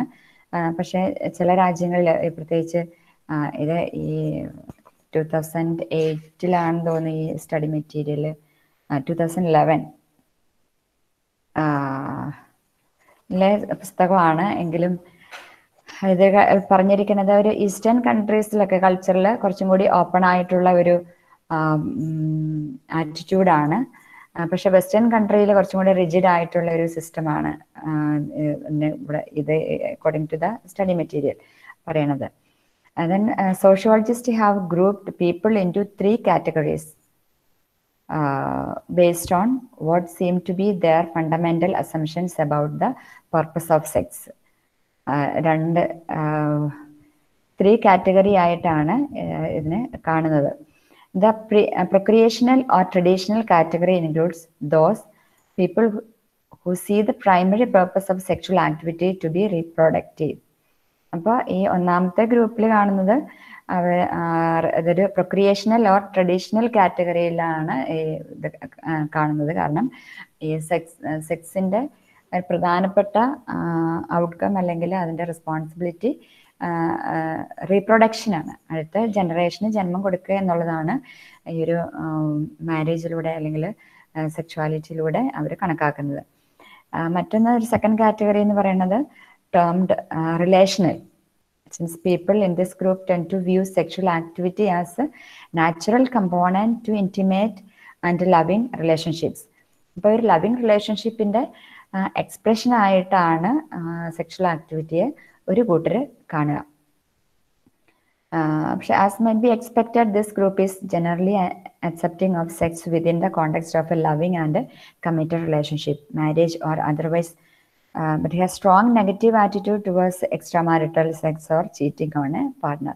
അപ്പോൾ ഈ ഒരു റിലേഷൻഷിപ്പിനെ ബേസ് ചെയ്ത് അല്ലെങ്കിൽ as an expression of love സെക്സിനെ കാണുമ്പോൾ ഒരിക്കലും വേറൊരാളെ ആ ഒരു പർട്ടിക്കുലർ പാർട്ട്ണറുമായിട്ട് മാത്രമാണ് ഇവരത് കണക്കാക്കുന്നത്. മറ്റൊരാളായിട്ട് ഈ റിലേഷൻഷിപ്പിലേക്ക് പോകുമ്പോഴത് ഒരു ചീറ്റിംഗ് ആയിട്ട് ആണ് ഇവർ മനസ്സിലാക്കുന്നത്. തീർച്ചയായിട്ടും നമ്മൾ വിവാഹ ജീവിതത്തിലായിട്ടും പ്രധാനമായിട്ടും കാണുന്നതാണ്. വിവാഹം എന്ന് പറയുന്ന നമ്മുടെ ഒരു ഇന്ത്യൻ കാഴ്ചപ്പാടിൽ നോക്കുമ്പോൾ ഈ രണ്ട് കാര്യങ്ങളും കാണുന്നു. കാരണം റീപ്രൊഡക്ഷനും ഒപ്പം തന്നെ എക്സ്പ്രഷൻ ഓഫ് ലവ്, ഇത് രണ്ടും ഈ വിവാഹ ജീവിതത്തിൽ അല്ലെങ്കിൽ മാരിറ്റൽ റിലേഷൻഷിപ്പിൽ വളരെ പ്രധാനപ്പെട്ട ഒരു കാര്യമാണ്. മറ്റൊരു തേർഡ് കാറ്റഗറി എന്ന് പറയുന്നത് scold recreational, and the people in this group consider the purpose of sex to be pleasure. ഈ ഒരു ആറ്റിറ്റ്യൂഡിൽ സെക്ഷുവാലിറ്റിയെ കാണുന്നതാണ് പലപ്പോഴും തെറ്റായ രീതിയിലേക്കൊക്കെ, തെറ്റായ റിലേഷൻഷിപ്പിലേക്കും താൽക്കാലികമായിട്ടുള്ള പ്ലഷർ എക്സ്പീരിയൻസിലേക്കും പോകുന്നു. പിന്നീട് അത് ഇവിടെ നമുക്കൊരു വലിയ റോളുണ്ട്. ഇപ്പോൾ അല്ലെങ്കിൽ ഒരു ടീനേജ് ആയാലും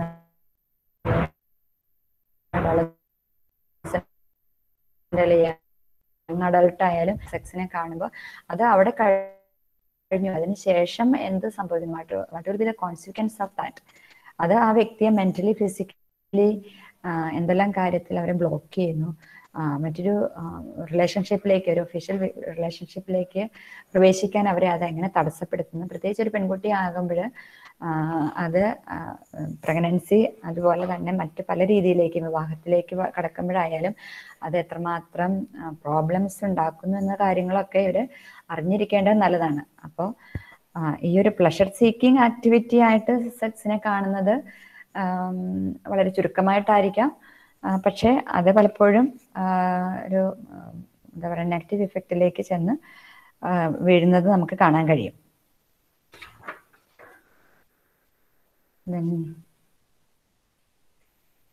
gender and sexuality. Gender and sexuality എന്ന് പറയുമ്പോൾ distinction between the terms gender and sex. നമ്മളുടെ ഫോമുകളിലൊക്കെ ചിലപ്പോൾ കാണാം ജെൻഡർ എന്താണെന്ന് ടിക്ക് ചെയ്യാൻ, അല്ലെങ്കിൽ സെക്സ് എന്താണെന്ന് ടിക്ക് ചെയ്യാനായിരിക്കും കാണുന്നത്. പക്ഷെ അത് രണ്ടും ഒന്നാണോ രണ്ടും രണ്ടാണോ എന്നാണ് നമ്മളിവിടെ നോക്കുന്നത്. Sex is A biologically oriented term and refers to an individuals being a male or a female. Usually it is not only those two categories, but there are also third sex, as we have seen. In other sense, sex may denote the actual process of having intercourse with another person.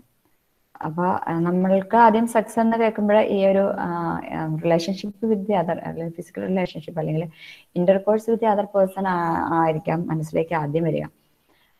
അപ്പോൾ biologically നമുക്ക് നോക്കുവാണെങ്കിൽ അതൊരു മെയിലോ ഫീമെയിലോ ആയിട്ട് കണക്കാക്കുന്നതിന് sex എന്നുകൊണ്ട് ഉദ്ദേശിക്കാം.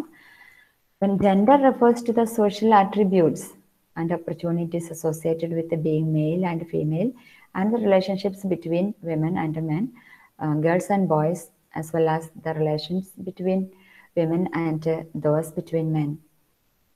These attributes, opportunities and relationships are socially constructed and are learned through socialisation process.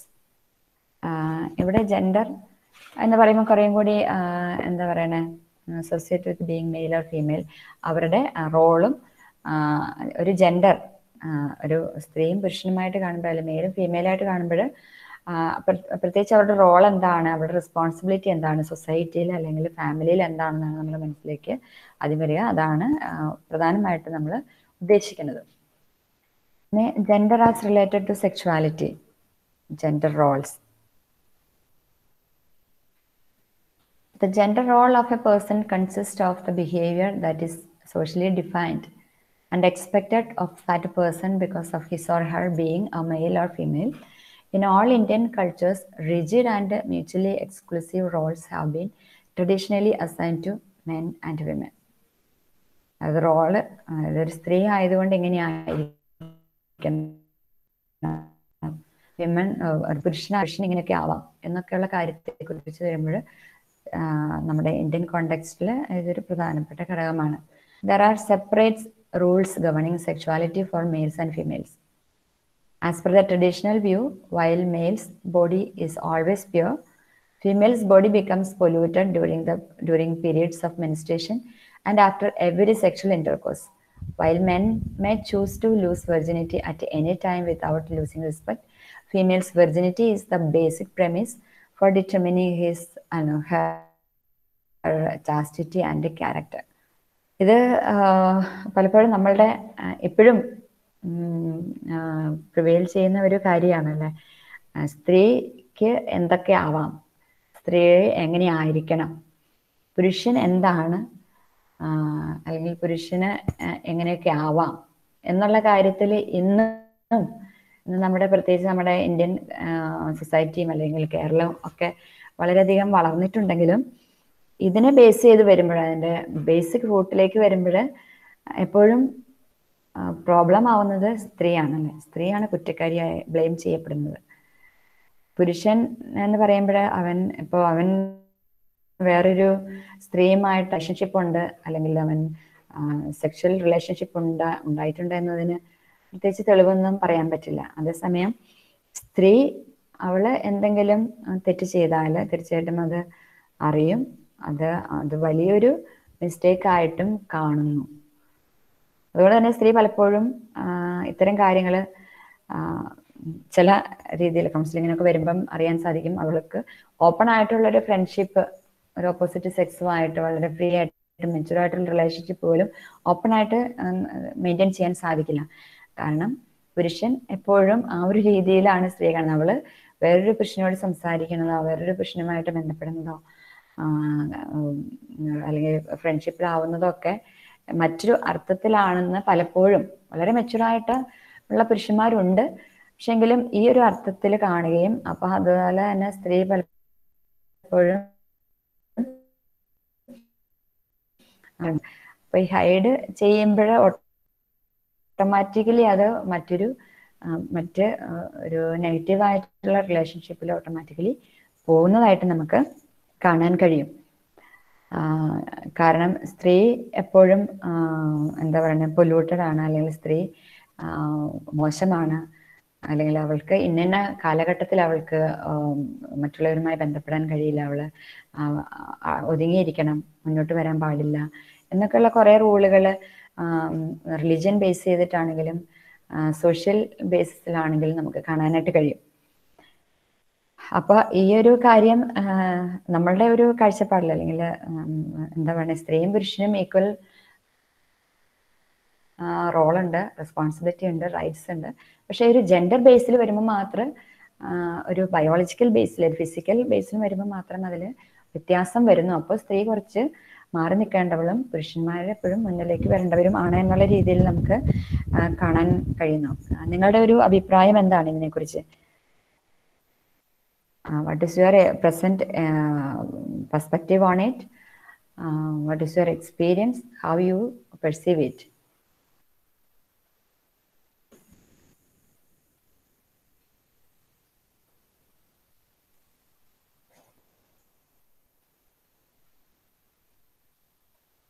എന്തെങ്കിലും പറയാനുണ്ടോ?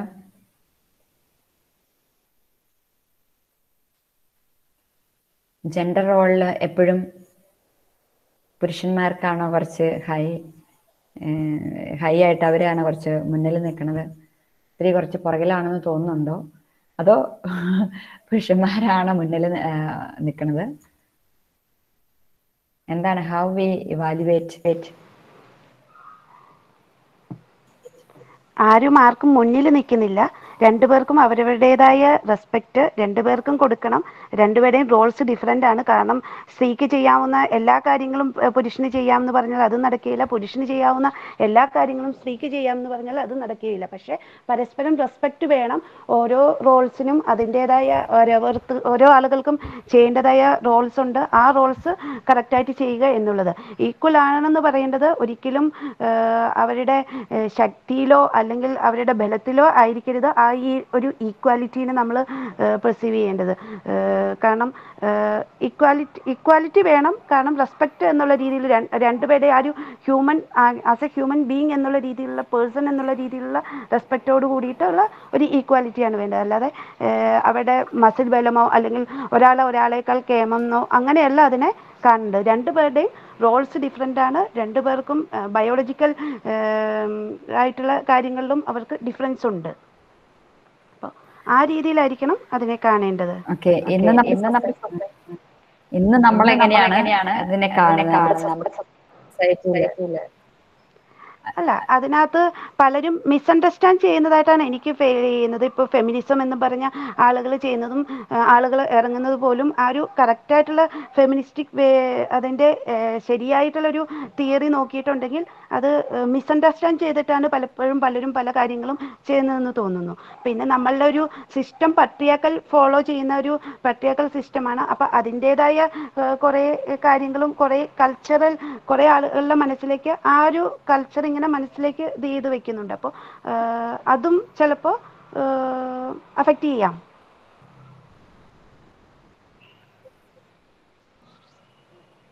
Okay, good.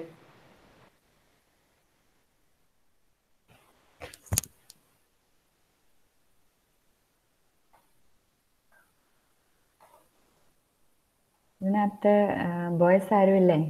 Antony അച്ഛൻ, അനിൽ?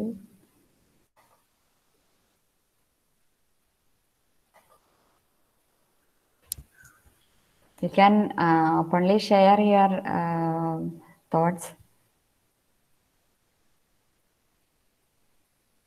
തീർച്ചയായിട്ടും പുരുഷന്മാര് ഒരു നമ്മൾ എവിടെ ചെന്നാലും കൂടുതൽ സപ്പോർട്ട് ലോ ആണെങ്കിലും ഏത് രീതിയിലാണെങ്കിലും സ്ത്രീക്ക് സപ്പോർട്ട് കിട്ടുന്നു. കാരണം സ്ത്രീ ഒരു ബലഹീനയാണ് എന്നൊക്കെയുള്ള ഒരു കാഴ്ചപ്പാടിന്റെ വെളിച്ചത്തിൽ. പക്ഷെ ഈ ഒരു പ്രസന്റ് സിറ്റുവേഷനിൽ എനിക്ക് തോന്നുന്നത് ഒരു ഇപ്പം റീസെന്റ് വരുന്ന കൗൺസിലിങ്ങിനെ ബേസ് ചെയ്ത് നോക്കുകയാണെങ്കിൽ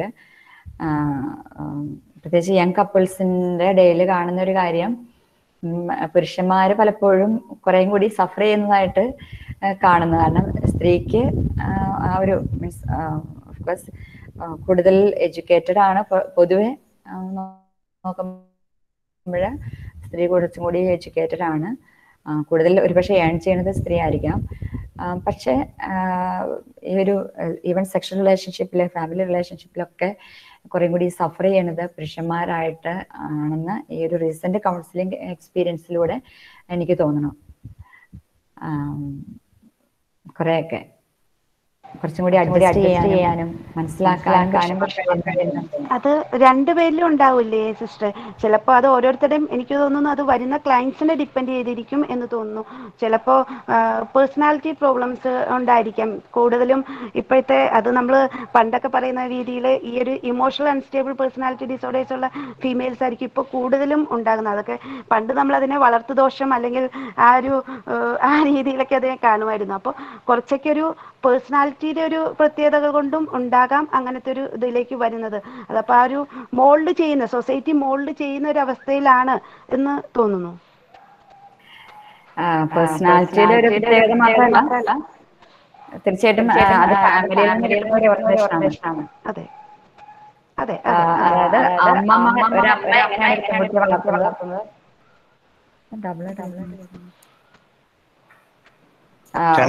പെൺകുട്ടിക്ക് എന്ത് ഓറിയന്റേഷൻ കൊടുത്തിട്ടാണ് പെൺകുട്ടി ഒരു വിവാഹ ജീവിതത്തിലേക്ക് ഒരുക്കുന്നത് എന്നുള്ളത്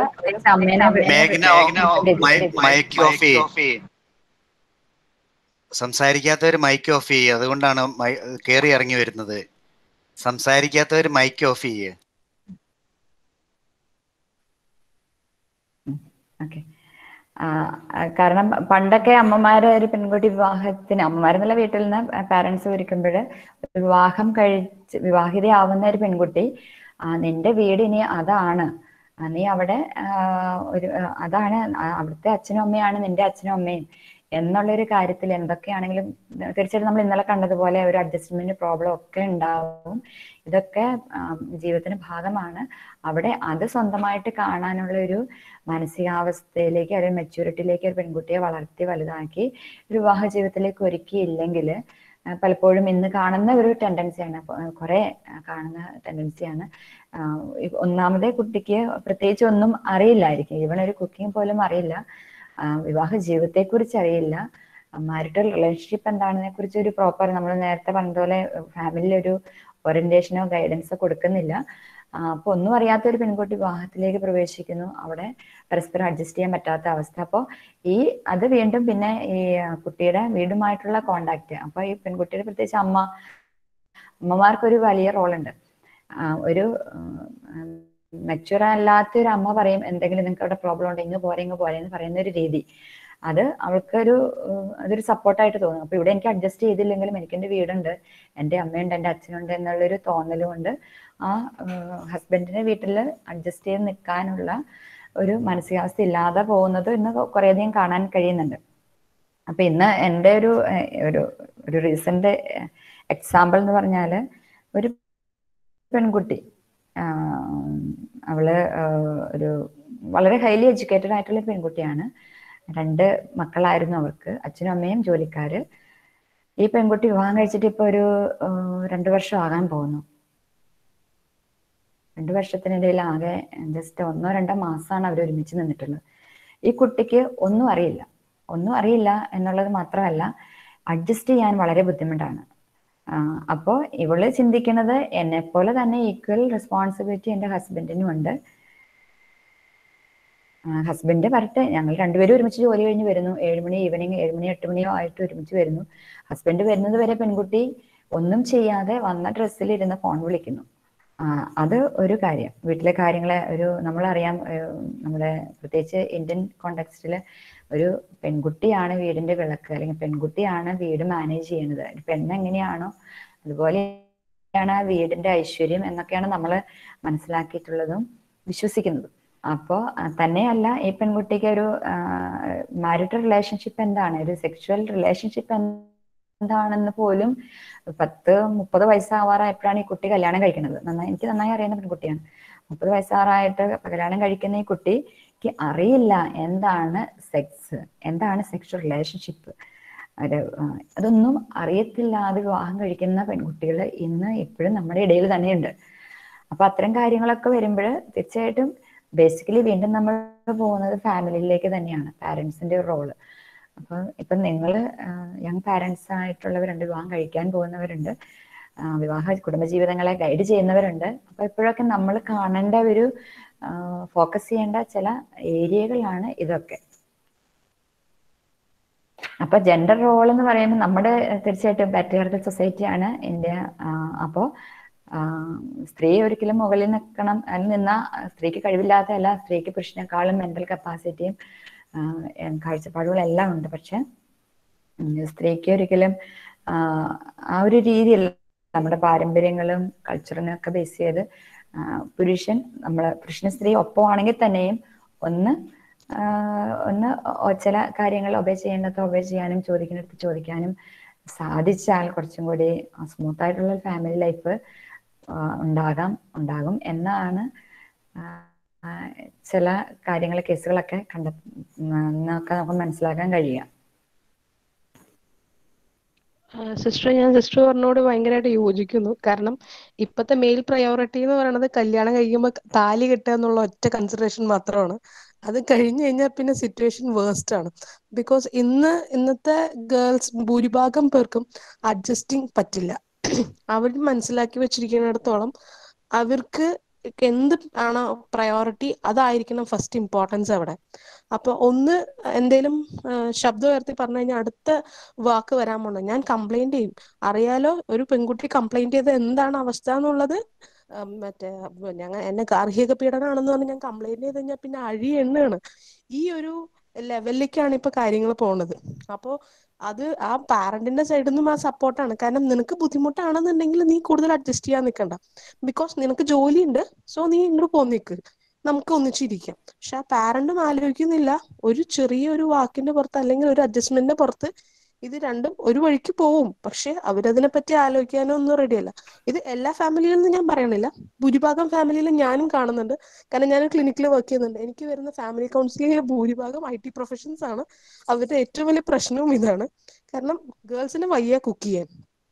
ആ ബോയ് ആണെങ്കിൽ വരുന്നത് വല്ലതും കഴിക്കാന്നുള്ള ഉദ്ദേശത്തിലാണ്. ശരി നമുക്ക് ഒന്നിച്ച് കുക്ക് ചെയ്യാന്ന് പറഞ്ഞാൽ ഇന്ന് നീ കുക്ക് ചെയ്യും, നാളെ ഞാൻ കുക്ക് ചെയ്യുന്നുള്ളതാണ്. ഇങ്ങനെ ചെറിയ ചെറിയ ചെറിയ കാര്യങ്ങളിൽ പോലും ആ ഒരു ഇക്വാലിറ്റി കൊണ്ടുവരാനാണ് നോക്കുന്നത്. പക്ഷെ ഞാൻ മനസ്സിലാക്കിയെടുത്തോളം നമ്മുടെ പാരന്റ്സിന് നമ്മൾ കണ്ടു വളർന്നത് അമ്മ കുക്ക് ചെയ്യുന്നു, അച്ഛൻ കഴിക്കുന്നു. അവിടെ ഒരു സെക്യൂരിറ്റി ഉണ്ട്. കാരണം അച്ഛൻ പറയുന്നത് കേൾക്കാൻ അമ്മ റെഡിയാണ്. പക്ഷെ അമ്മ അവിടെ താഴെയല്ല. അച്ഛൻ അമ്മയ്ക്ക് കൊടുക്കുന്നൊരു പ്രിഫറൻസ് ഉണ്ട്. എന്ത് കാര്യങ്ങൾ തീരുമാനിക്കുമ്പോഴും അമ്മയ്ക്കുള്ളൊരു ഇമ്പോർട്ടൻസ്, ആ ഇമ്പോർട്ടൻസോടെയാണ് ലൈഫ് പോകേണ്ടതെന്നാണ് ഞാൻ മനസ്സിലാക്കുന്നത്. അല്ലാതെ എന്തിനും പുരുഷന്റെ ഒപ്പം സ്ത്രീ നിന്നേ പറ്റൂ എന്നുള്ളതല്ല. എവിടെയൊക്കെയാണോ സ്ത്രീക്ക് ഇമ്പോർട്ടൻസ് കൊടുക്കേണ്ടത് അവിടെ കൊടുക്കുക. അതല്ലാതെ ഞാൻ പുരുഷന്റെ ഒപ്പമാണ്, അപ്പൊ കുക്ക് ചെയ്യുന്ന കാര്യത്തിലായാലും എന്ത് കാര്യത്തിലായാലും എനിക്ക് അവിടെ ഇമ്പോർട്ടൻസ് കിട്ടണം, അതർവൈസ് ഞാനൊരു കേസ് ഫയൽ ചെയ്യും. ഈ ഒരു സിറ്റുവേഷൻ ആണ് ഇപ്പൊ പോയിക്കൊണ്ടിരിക്കുന്നത്. ഇത് എന്റെ ഒരു വ്യൂ പോയിന്റ് ആണ്. എല്ലാവർക്കും ഇത് ശരിയാവണം എന്ന് എനിക്കില്ല കേട്ടോ. അത് തന്നെയല്ലേ സിസ്റ്റർ വരുന്നപ്പോൾ പരസ്പരം റോൾ റെസ്പെക്ട് ചെയ്യുക എന്നുള്ളത്. അവരവരുടെ റോളിനെ റെസ്പെക്ട് ചെയ്തുകൊണ്ട് ഒരിക്കലും ഒരു കുടുംബജീവിതം എന്ന് പറയുന്ന അഡ്ജസ്റ്റ്മെന്റ് ആയിരിക്കില്ല. അത് പരസ്പരമുള്ള അണ്ടർസ്റ്റാൻഡിങ് ആയിരിക്കും. അണ്ടർസ്റ്റാൻഡ് ചെയ്യാനായിട്ട് ഇപ്പോൾ ചില സിറ്റുവേഷനിൽ ഹസ്ബൻഡിന് അത്രയും തിരക്കൊന്നും ഇല്ലായിരിക്കാം, വൈഫായിരിക്കാം അവിടുത്തെ മെയിൻ ഏണിംഗ് മെമ്പർ. അപ്പോൾ ആ സമയത്ത് ചിലപ്പോൾ പരസ്പരം ഒരു റെസ്പെക്ട് ഉണ്ട്, പരസ്പരം ഒരു അണ്ടർസ്റ്റാൻഡിങ് ഉണ്ട് എങ്കിൽ ആ സമയത്ത് വൈഫ് ഒത്തിരി ലേറ്റ് ആയിട്ടായിരിക്കും വരുന്നത്. അപ്പൊ ആ സമയത്ത് വൈഫിന് വേണ്ടിയിട്ട് എന്തെങ്കിലും ഒരു ചായ എടുത്ത് കൊടുക്കുക എന്ന് പറയുന്നത് അതൊരു തെറ്റായ ഒരു കാര്യമല്ല. അവിടെ ഒരിക്കലും ആ ഒരു മെയിൽ എന്നുള്ള ഒരു പേഴ്സൺ ഒരിക്കലും കുറഞ്ഞു പോകുന്നും ഇല്ല. അത് കാരണം സിറ്റുവേഷൻ അനുസരിച്ച് അത് ഓരോ വ്യക്തികളും അങ്ങോട്ടും ഇങ്ങോട്ടും കൊടുക്കുന്ന റെസ്പെക്റ്റും അണ്ടർസ്റ്റാൻഡിങ്ങിന്റെ ലെവലിനനുസരിച്ച് ഓരോ സിറ്റുവേഷനിലും കാര്യങ്ങൾ മാറും എന്നുള്ളതാണ്. എപ്പോഴും ആ ഒരു റെസ്പെക്റ്റ് ചെയ്യാനായിട്ട് അങ്ങോട്ടും ഇങ്ങോട്ടും മ്യൂച്വൽ റെസ്പെക്റ്റ്, ഹസ്ബൻഡിനെ അതേ രീതിയിൽ തന്നെ റെസ്പെക്റ്റ് ചെയ്യാനുള്ള ഒരു ഇത് വൈഫിനും ഉണ്ടാകണം. അതുപോലെ തന്നെ വൈഫിനെ അതേപോലെ തന്നെ തിരിച്ചും റെസ്പെക്റ്റ് കൊടുക്കാനായിട്ട് ഹസ്ബൻഡിനും സാധിക്കണം. തീർച്ചയായിട്ടും അത് ഇമ്പോർട്ടൻ്റ് ആയിട്ടുള്ള കാര്യമാണ്. പിന്നെ പുരുഷന്മാരുടെ സൈക്കോളജി, ജെൻഡർ ഡിഫറൻസിന്റെ സൈക്കോളജി നമ്മൾ നോക്കുകയാണെങ്കിൽ പുരുഷന്റെ സൈക്കോളജി എപ്പോഴും അവന് റെസ്പെക്റ്റ് കിട്ടണം എന്നാണ് അവന്റെ ഒരു ആഗ്രഹം. അതേസമയം സ്ത്രീക്ക് കെയർ, സ്നേഹം ഇത് കിട്ടണം, അതാണ് അവൾ കൊടുക്കുന്ന ഒരു ഇമ്പോർട്ടൻസ്. അപ്പോൾ എല്ലാവരുടെയും മുന്നിൽ സൊസൈറ്റിയിൽ ഒരു സ്ഥാനം ഉണ്ടാവണം, ബഹുമാനം കിട്ടണം, ഇതൊക്കെ പുരുഷൻ ആഗ്രഹിക്കുന്ന അവന്റെ ഒരു ഇന്നേറ്റ് ആയിട്ടുള്ള എന്നാ പറയുക പേഴ്സണാലിറ്റി അലിഞ്ഞു ചേർന്നിട്ടുള്ള ഒരു കാര്യമാണ്. പ്രത്യേകിച്ച് അത് ഒരുപക്ഷെ നമ്മുടെ കൾച്ചർ നിന്നും അല്ലെങ്കിൽ പാരമ്പര്യങ്ങളിൽ നിന്നും ഒക്കെ കിട്ടിയിട്ടുള്ളതായിരിക്കാം. പക്ഷെ ആ ഒരു കാര്യം അവനെ എവിടെ നഷ്ടപ്പെടുന്നു എന്ന് തോന്നുന്നു, അപ്പോൾ അവിടെ അവളെ, അതായത് എൻ്റെ മുകളിൽ ആര് വരുന്നു ആ വ്യക്തിയെ അടിച്ച് അമർത്താനുള്ള ഒരു ടെൻഡൻസി ഓട്ടോമാറ്റിക്കലി പുരുഷന് വരും. അതേസമയം സ്ത്രീക്ക് കിട്ടേണ്ടത് ഏറ്റവും അവൾ ആഗ്രഹിക്കുന്നത് സെക്യൂരിറ്റി, സ്നേഹം, കെയർ, ഇതാണ് ഒരു പുരുഷനിൽ നിന്ന് അവൾ ആഗ്രഹിക്കുന്ന പ്രധാനമായിട്ടും. ഈ രണ്ടും മനസ്സിലാക്കിയിട്ട് പരസ്പരം സ്നേഹിക്കാനും മനസ്സിലാക്കാനും സഹായിക്കാനും സാധിച്ച കുടുംബജീവിതം, അവിടെ ഒരു ജെൻഡർ ഡിഫറൻസ്, തീർച്ചയായിട്ടും ജെൻഡർ ഡിഫറൻസ് ആണ് അവിടെ.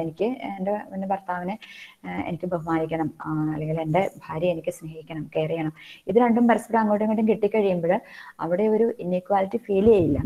അതേസമയം ഞാൻ പുരുഷനാണ്, ഞാൻ ഭർത്താവാണ്, നീ എന്നെ അംഗീകരിക്കണം എന്നുള്ള രീതിയിലേക്ക് വരുമ്പോൾ അവിടെ ഡിമാൻഡിങ് ആയി അല്ലെങ്കിൽ കമാൻഡിങ് ആയി. ആ ഒരു അവസ്ഥയിലേക്ക് വരുമ്പോൾ തീർച്ചയായിട്ടും റിലേഷൻഷിപ്പ് അവിടെ ബ്രേക്ക് ചെയ്യുന്നു. അതിനെ ഓവർകം ചെയ്യാനായിട്ട് സ്ത്രീക്ക് എന്ത് ചെയ്യാനായിട്ട് സാധിക്കും അത് ചിന്തിക്കുന്നു. അപ്പൊ പരസ്പരം ഹേർട്ട് ചെയ്യാനും പരസ്പരം ആ ഒരു ഇന്റിമസിയിൽ നിന്ന് അകന്നു പോകാനും പലപ്പോഴും കാരണമാകുന്നു.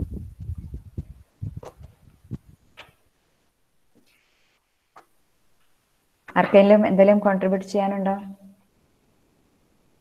ഇവിടെ പെൺകുട്ടികളാണ് എന്താ പറയാ ഓപ്പണായിട്ട് ഷെയർ ചെയ്യണത്. ഇവിടെ ആരുമില്ല ആൺകുട്ടികള്, ഹസ്ബൻഡ്സ് അല്ലെങ്കിൽ ഓക്കെ, ആന്റണി അച്ഛൻ എന്താ പറയാൻ വേണ്ടെന്ന്? ഇപ്പോഴ് പിള്ളേർ വളർന്നു വരുന്നത് സൈബർ ചിൽഡ്രൻ ആയിട്ട് വളർന്നു വരുന്നുണ്ട്. ഇതിനകത്ത് രണ്ട് കാര്യം നമ്മൾ നോക്കേണ്ടി വരും. ഈ വർത്തമാന കാലത്ത് സംഭവിക്കുന്ന കാര്യങ്ങളൊക്കെ കൂടെ നോക്കി കഴിയുമ്പോൾ ഇപ്പൊ പറഞ്ഞു പെൺകുട്ടികളിൽ കണ്ടുവരുന്ന അമിതമായ ഈക്വാലിറ്റി ഭ്രമം,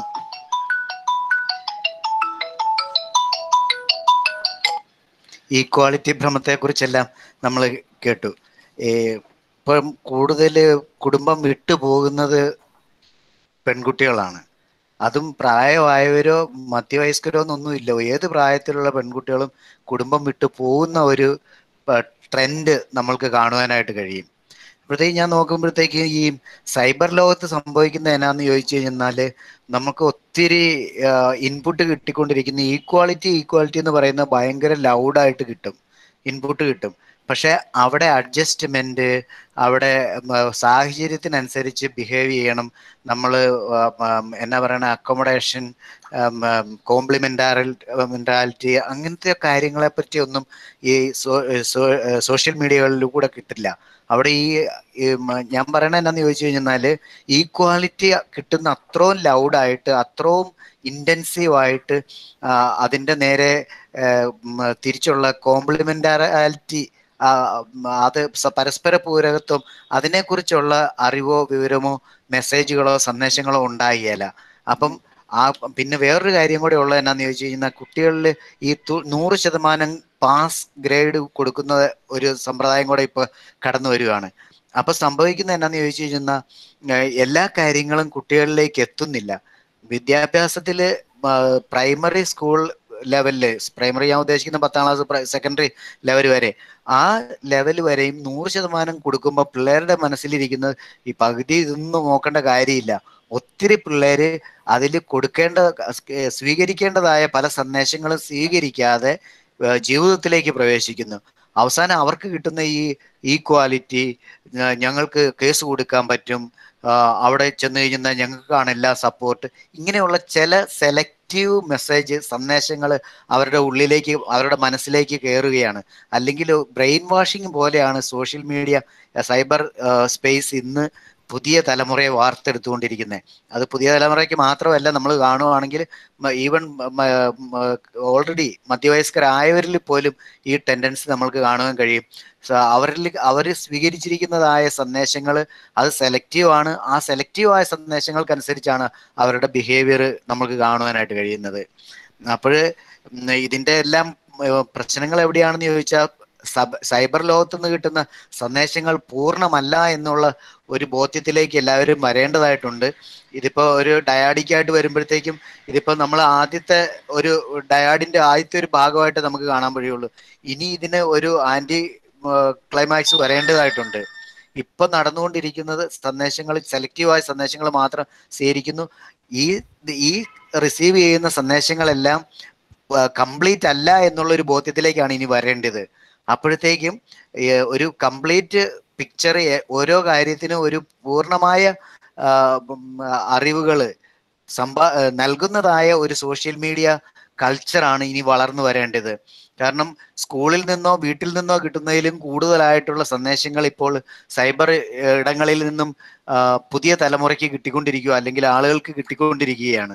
അതുകൊണ്ട് ആ സൈബർ സ്പേസിനെ തന്നെ എല്ലാവരും നോക്കിക്കാണുന്ന രീതി മാറേണ്ടതായിട്ടിരിക്കുന്നു. അതിൻ്റെ ഇൻഫ്ലുവൻസ് ആയിരിക്കാം ഒരു പക്ഷേ ഇത് കൂടുതലും. ഓഫ് കോഴ്സ് അതിൽ മാത്രമായിരിക്കില്ല, പേപ്പറിലും ഒക്കെ വരുന്നുണ്ട് നിയമവശങ്ങളെ കുറിച്ച്, പെണ്ണുങ്ങൾക്കുള്ള ആ പ്രൊട്ടക്ഷൻ അവർക്ക് കൂടുതൽ, കാരണം അവർക്ക് കൂടുതൽ സപ്പോർട്ട് ചെയ്തുകൊണ്ടാണ്. കാരണം ഇത്രയും പരമ്പരാഗതമായിട്ട് വർഷങ്ങളായിട്ട്, നൂറ്റാണ്ടുകളായിട്ട് അവർക്ക് ലഭിക്കാതിരുന്ന ഓപ്പർച്യൂണിറ്റീസ് ഇപ്പം നൽകുകയാണ് ചെയ്യുന്നത്. അതിൽ മിസ്യൂസ് വരുന്നുണ്ട് എന്നുള്ളതാണ് ഇപ്പോഴത്തെ പ്രശ്നം വരുന്നത്. ആ മിസ്യൂസ് നമ്മൾ അവോയ്ഡ് ചെയ്യണമെങ്കിൽ ഈ സെലക്റ്റീവായിട്ടുള്ള സന്ദേശ സ്വീകരണം ഒഴിവാക്കിക്കൊണ്ട് അതിന് കാണേണ്ട വിധത്തിൽ അർഹിക്കേണ്ടതായ പരിഗണന മാത്രം നൽകിക്കൊണ്ട് ഇത് കംപ്ലീറ്റ് അല്ല എന്നുള്ള ആ ഒരു ബോധ്യത്തിലേക്ക് വരണം. എത്രമാത്രം എനിക്ക് എൻ്റെ ആശയം കൺവേ ചെയ്തെന്ന് എനിക്കറിയില്ല, എന്നാലും ചില കാര്യങ്ങൾ അതിനകത്തുണ്ട്. തീർച്ചയായിട്ടും ആന്റണീച്ചൻ പറഞ്ഞത് കറക്റ്റാണ്. കാരണം സൈബർ ലോകത്തിലാണ് നമ്മൾ ജീവിക്കുന്നത്. സൈബർ മെസ്സേജസ് അല്ലെങ്കിൽ മീഡിയ അല്ലെങ്കിൽ സോഷ്യൽ മീഡിയാസ് വഴി കിട്ടുന്ന മെസ്സേജസ് സോഷ്യൽ മീഡിയയിലെ ഏത് മീഡിയ വഴിയും കിട്ടുന്ന മെസ്സേജസ്, പ്രത്യേകിച്ച് സെൻസേഷണൽ മെസ്സേജസ് അവർ പാസ് ചെയ്യുന്നത് അവർക്ക് അതിനുള്ള ബെനിഫിറ്റ് കിട്ടാൻ, അത് മീഡിയയ്ക്ക് മാത്രം കിട്ടുന്ന ഒരു ബെനിഫിറ്റാണ്. പക്ഷെ മറ്റുള്ളവർ അത് ജസ്റ്റ് ഒന്ന് കണ്ടു, അതിനോട് അട്രാക്ഷൻ തോന്നി, എന്താണെന്ന് അറിയാനുള്ള ക്യൂരിയോസിറ്റി തോന്നി, ഓപ്പൺ ചെയ്തു, ഓക്കെ അപ്പോൾ ഓൾറെഡി ഒരു പ്രോബ്ലത്തിലിരിക്കുന്ന ഒരു വ്യക്തി അത് വായിക്കുമ്പോൾ കിട്ടുന്ന മെസ്സേജ് ശരിയാണോ തെറ്റാണോ നോക്കാതെ അതിനെ ഫോക്കസ് ചെയ്യുന്നു, അത് ഫോളോ ചെയ്യുന്നു, അതൊരു ടെൻഡൻസിയാണ്. അപ്പോൾ ബേസിക്കലി എനിക്ക് തോന്നണേ ഇത് മറ്റു പല കാര്യങ്ങളിലും ഡിപ്പെൻഡ് ചെയ്യാതെ, മറ്റു പല ഇൻഫർമേഷനും ഫോക്കസ് ചെയ്യാതെ ബേസിക്കലി പാരൻസും ചിൽഡ്രനും തമ്മിലുള്ള ഒരു നല്ല ബന്ധം, നല്ലൊരു ഫ്രണ്ട്ഷിപ്പ്, നല്ലൊരു റിലേഷൻഷിപ്പ് അവിടെ ഉണ്ടെങ്കിൽ അവർ തന്നെയാണ് ഏറ്റവും ബെസ്റ്റ് ടീച്ചർ, ബെസ്റ്റ് ഇൻഫർമേഷൻ കൊടുക്കാൻ കഴിയുന്നത്. എല്ലാ കാര്യത്തിലും ഏറ്റവും ബെസ്റ്റ് ഗൈഡ്, ഫെസിലിറ്റേറ്റർ, ഇതെല്ലാമായിട്ട് പാരൻസ് ആണ് നിൽക്കേണ്ടതെന്നാണ് എനിക്ക് തോന്നുന്നത്. ഈ ഒരു വഴി നമുക്ക് ഈ സൈബർ മീഡിയയിലും സൈബർ ലോകത്ത് മാത്രം ഫോക്കസ് ചെയ്യാതെ ഈവൻ എല്ലാവരും, അപ്പൊ നമ്മൾ വർക്ക് ചെയ്യുന്നവർക്ക് നമുക്ക് ഫോക്കസ് ചെയ്യാൻ പറ്റുന്ന ഒരു ഫീൽഡാണ്. അതിൽ നിന്ന് കിട്ടുന്ന ഇൻഫർമേഷൻ എത്രമാത്രമാണ് അവർ അത് മാത്രമാണോ ഫോക്കസ് ചെയ്യുന്നത്, ഈവൻ ഹസ്ബൻഡ് ആൻഡ് വൈഫ് അവരുടെ ഫോക്കസ് ഓഫ് അറ്റൻഷൻ എന്താണ് എന്നൊക്കെ മനസ്സിലാക്കി ആ ഒരു ഇതിലേക്ക് വരാനായിട്ട് തീർച്ചയായിട്ടും ടൈം എടുക്കുമായിരിക്കും. പക്ഷെ എങ്കിലും അറ്റ്ലീസ്റ്റ് നമുക്ക് ചെയ്യാൻ പറ്റുന്ന കാര്യം നമ്മൾ ചെയ്താൽ അത്രയും മാറ്റം വരും എന്ന് വിശ്വസിക്കുന്നു. ആന്റണിയച്ചൻ പറഞ്ഞ ഒരു കാര്യത്തോട് ഒരു ആഡ് ചെയ്യാൻ വേണ്ടിയിട്ടാണ്. ഇപ്പൊ നമ്മുടെ കുടുംബം കേൾക്കുന്നുണ്ടോ? കേൾക്കാം. നമ്മുടെ കുടുംബങ്ങൾ ഒരു മൂന്നാമത്തെ റലത്തിലേക്ക് കടന്നാൽ, ഒന്ന് നമുക്ക് ഒരു 1990 മുമ്പുള്ള ഒരു കുടുംബം, 90 ശേഷമുള്ള കുടുംബം, പിന്നെ 2000 ശേഷമുള്ള കുടുംബം. 90 മുമ്പുള്ള കുടുംബം TV ഇല്ല, കറണ്ട് ഇല്ല, അങ്ങനെ ജീവിച്ചൊരു സമൂഹം. 90 ശേഷമുള്ള ഒരു കുടുംബം എന്ന് പറഞ്ഞിട്ടുണ്ടെങ്കിൽ TV ആയി, കുറച്ച് ഫോണൊക്കെ ഉപയോഗിക്കുന്ന കുടുംബം. 2010 ശേഷമുള്ള ഒരു കുടുംബം എന്ന് പറഞ്ഞാൽ ഇപ്പൊ ഇന്റർനെറ്റായി, മൊബൈലായി, വാട്സപ്പ്, അങ്ങനത്തെ എല്ലാ സോഷ്യൽ മീഡിയസ് ഉള്ള കുടുംബം. അപ്പൊ ഒരു കുടുംബം എന്ന് പറഞ്ഞ ഒരു മാറ്റത്തിലേക്ക് കടന്നിരിക്കുകയാണ്. അപ്പനും അമ്മയും ബന്ധം, മക്കൾ തമ്മിലുള്ള ബന്ധം, കുടുംബത്തിൽ അവർ ജോലി സാധ്യതകളെല്ലാം മാറി. ഇപ്പൊ ഈ ജോലി സാധ്യതകൾ മാറിയത് കൊണ്ട് ചില ആൾക്കാർ പറയുന്നത് ഞങ്ങൾ പഴമയിൽ ജീവിക്കാൻ വേണ്ടി പറയും, ചില ആൾക്കാർ ഒരു പുതുമയിൽ ജീവിക്കാൻ വേണ്ടി പറയും. ഇത് എങ്ങനെ ജീവിക്കണമെന്നുള്ള ഒരു ഐഡന്റിറ്റി ക്രൈസിസ് എല്ലാ ആളുകൾക്കിടയിലുണ്ട്. ഇപ്പം ഒരു 30 വയസ്സായിട്ടുള്ള ഒരു ഭർത്താവ് ചിന്തിക്കുകയാണ് 70 വയസ്സുള്ള എൻ്റെ അപ്പൂപ്പൻ ജീവിച്ച പോലെ ജീവിക്കണോ, അല്ലെങ്കിൽ എൻ്റെ അപ്പം പറയുന്ന പോലെ ജീവിക്കണോ, അല്ല ആന്റണി അച്ഛൻ പറയുന്ന പോലെ സൈബർ സെല്ല് പറയുന്ന പോലെ ജീവിക്കണോ എന്നൊരു ഐഡന്റിറ്റി ക്രൈസിസിൽ വരികയാണ്. അതാണ് ഏറ്റവും വലിയ പ്രശ്നം. രണ്ടാമത്തെ പ്രശ്നം എന്ന് പറഞ്ഞിട്ടുണ്ടെങ്കിൽ ഇപ്പൊ നമുക്ക് ഫെമിനിസ്റ്റ് തിയോളജി കൂടിക്കൊണ്ടിരിക്കും, ഫിലോസഫിയൊക്കെ കൂടിക്കൊണ്ടിരിക്കുകയാണ്, ഇക്വാലിറ്റി കൂടിയാണ്. ഇക്വാലിറ്റി ഒന്നും ആണിന്റെയും സ്ത്രീക്കും പുരുഷനും ഈക്വൽ വാല്യൂ, ഡിഗ്നിറ്റി ഉണ്ടെന്നാണ് ബേസിക് ആയിട്ടുള്ള ഐഡിയ എന്ന് പറയാം. പക്ഷെ പലപ്പോഴും നമ്മൾ ഈ ഐഡിയ ഉദ്ദേശിക്കുന്നത് ആണുങ്ങൾ ചെയ്യുന്ന പോലെ ചെയ്യുക, അല്ലെങ്കിൽ പെണ്ണുങ്ങൾ ചെയ്യുന്ന പോലെ ചെയ്യുക എന്ന് നമ്മൾ തെറ്റിദ്ധരിച്ചുകൊണ്ട് എന്ത് ചെയ്യാണ്, നമ്മൾ കുടുംബജീവിതത്തിലൊക്കെ വളരെയധികം പ്രശ്നങ്ങളിലേക്ക് കടക്കാൻ വേണ്ടി വരുന്നുണ്ട്. പിന്നെ മൂന്നാമതായിട്ട് നമ്മൾ ഫസ്റ്റ് ഇയർ പഠിച്ചതുപോലെ സ്ത്രീ ജോലിക്ക് പോകുന്നു, അപ്പൊ കുടുംബത്തിൽ അടിച്ചുവാരല്, കറി വെക്കല്, കഞ്ഞി വെക്കല്, ഇന്ന് സ്ത്രീ ചെയ്തിരുന്ന ജോലികളെല്ലാം ആര് ചെയ്യും, പുരുഷന്മാർ ചെയ്യാൻ വേണ്ടി മടിക്കുന്നു. അപ്പൊ സ്ത്രീകൾ ജോലികൾ ചെയ്തിട്ട് വന്നിട്ട് ഫ്രസ്ട്രേഷൻ വരുന്നു. ആ ഫ്രസ്ട്രേഷൻ അവരുടെ ജീവിതത്തിന്റെ എല്ലാ തലങ്ങളിലും അവർ കാണിക്കാൻ വേണ്ടി തുടങ്ങുന്നു. നാലാമത്തെ കാര്യം എന്ന് പറയുന്നത് പണ്ട് നമ്മുടെ ശരീരത്തെക്കുറിച്ചും നമ്മുടെ ലൈംഗികതയെക്കുറിച്ചുമുള്ള എല്ലാ കാര്യങ്ങളും നമുക്ക് പറഞ്ഞു കൊണ്ടുകൊണ്ടിരുന്ന നമ്മുടെ അപ്പന്മാരും അമ്മമാരും ഒക്കെ ആയിരുന്നു, അല്ലെങ്കിൽ നമ്മുടെ കുടുംബത്തിലുള്ള മൂത്ത ആളുകളായിരുന്നു. പക്ഷെ ഇന്ന് നമ്മുടെ ലൈംഗികതയെക്കുറിച്ചോ ശരീരത്തെക്കുറിച്ചോ അതിന്റെ മാറ്റങ്ങളെക്കുറിച്ചോ ഹോർമോണെ കുറിച്ച് നമ്മളെ പറഞ്ഞു തരുന്നത് ഇതിനെക്കുറിച്ച് ഒന്നും അറിയാത്ത നമ്മുടെ കൂട്ടുകാരും ഒട്ടും വിശ്വസിക്കാൻ പറ്റാത്ത നമ്മുടെ TVയും മൊബൈലും വാട്സപ്പും ഫേസ്ബുക്കും ആയിട്ട് മാറിയിരിക്കുന്നു. അപ്പം ഏറ്റവും വലിയ പ്രശ്നം എന്ന് പറഞ്ഞാൽ നമ്മളെല്ലാവരും ഒരു കുടുംബജീവിതത്തിൽ ഫ്ലെക്സിലേക്ക് കടന്നുപോയാണ്. അപ്പൊ ആ കുടുംബജീവിതത്തിൽ ഉണ്ടാകുന്ന അല്ലെങ്കിൽ സമൂഹത്തിൽ ഉണ്ടാകുന്ന പ്രശ്നങ്ങളെ എങ്ങനെ സോൾവ് ചെയ്യണം എന്നുള്ള പരിഹാരം നമുക്കില്ല. നമ്മൾ ചിലപ്പോൾ അമേരിക്കയിലെ സിസ്റ്റം ഫോളോ ചെയ്യാൻ നോക്കുന്നു, ജർമ്മനിയിലെ സിസ്റ്റം ഫോളോ ചെയ്യാൻ നോക്കുന്നു. ഇത് ആ സിസ്റ്റത്തിൽ ഭയങ്കര പ്രശ്നങ്ങൾ വന്നുകൊണ്ടിരിക്കും. നമ്മൾ ഈ എല്ലാ കാര്യങ്ങളിലേക്കും നല്ല അറിവ് നമുക്ക് കൊടുക്കാനായിട്ട് നമ്മൾ പരിശ്രമിക്കുക, അതുമാത്രം നമുക്ക് ചെയ്യാൻ വേണ്ടി പറ്റുള്ളൂ. ചിലർ ഇതിനെക്കുറിച്ച് അവെയറാണ്, പക്ഷെ അവർക്ക് പ്രാക്ടിക്കൽ ജീവിതത്തിലേക്ക് നമുക്ക് കടക്കാൻ വേണ്ടി പറ്റുന്നില്ല. അങ്ങനത്തെ ചെറിയ പ്രശ്നമുണ്ടെന്ന് എനിക്ക് തോന്നുന്നു. Thank you.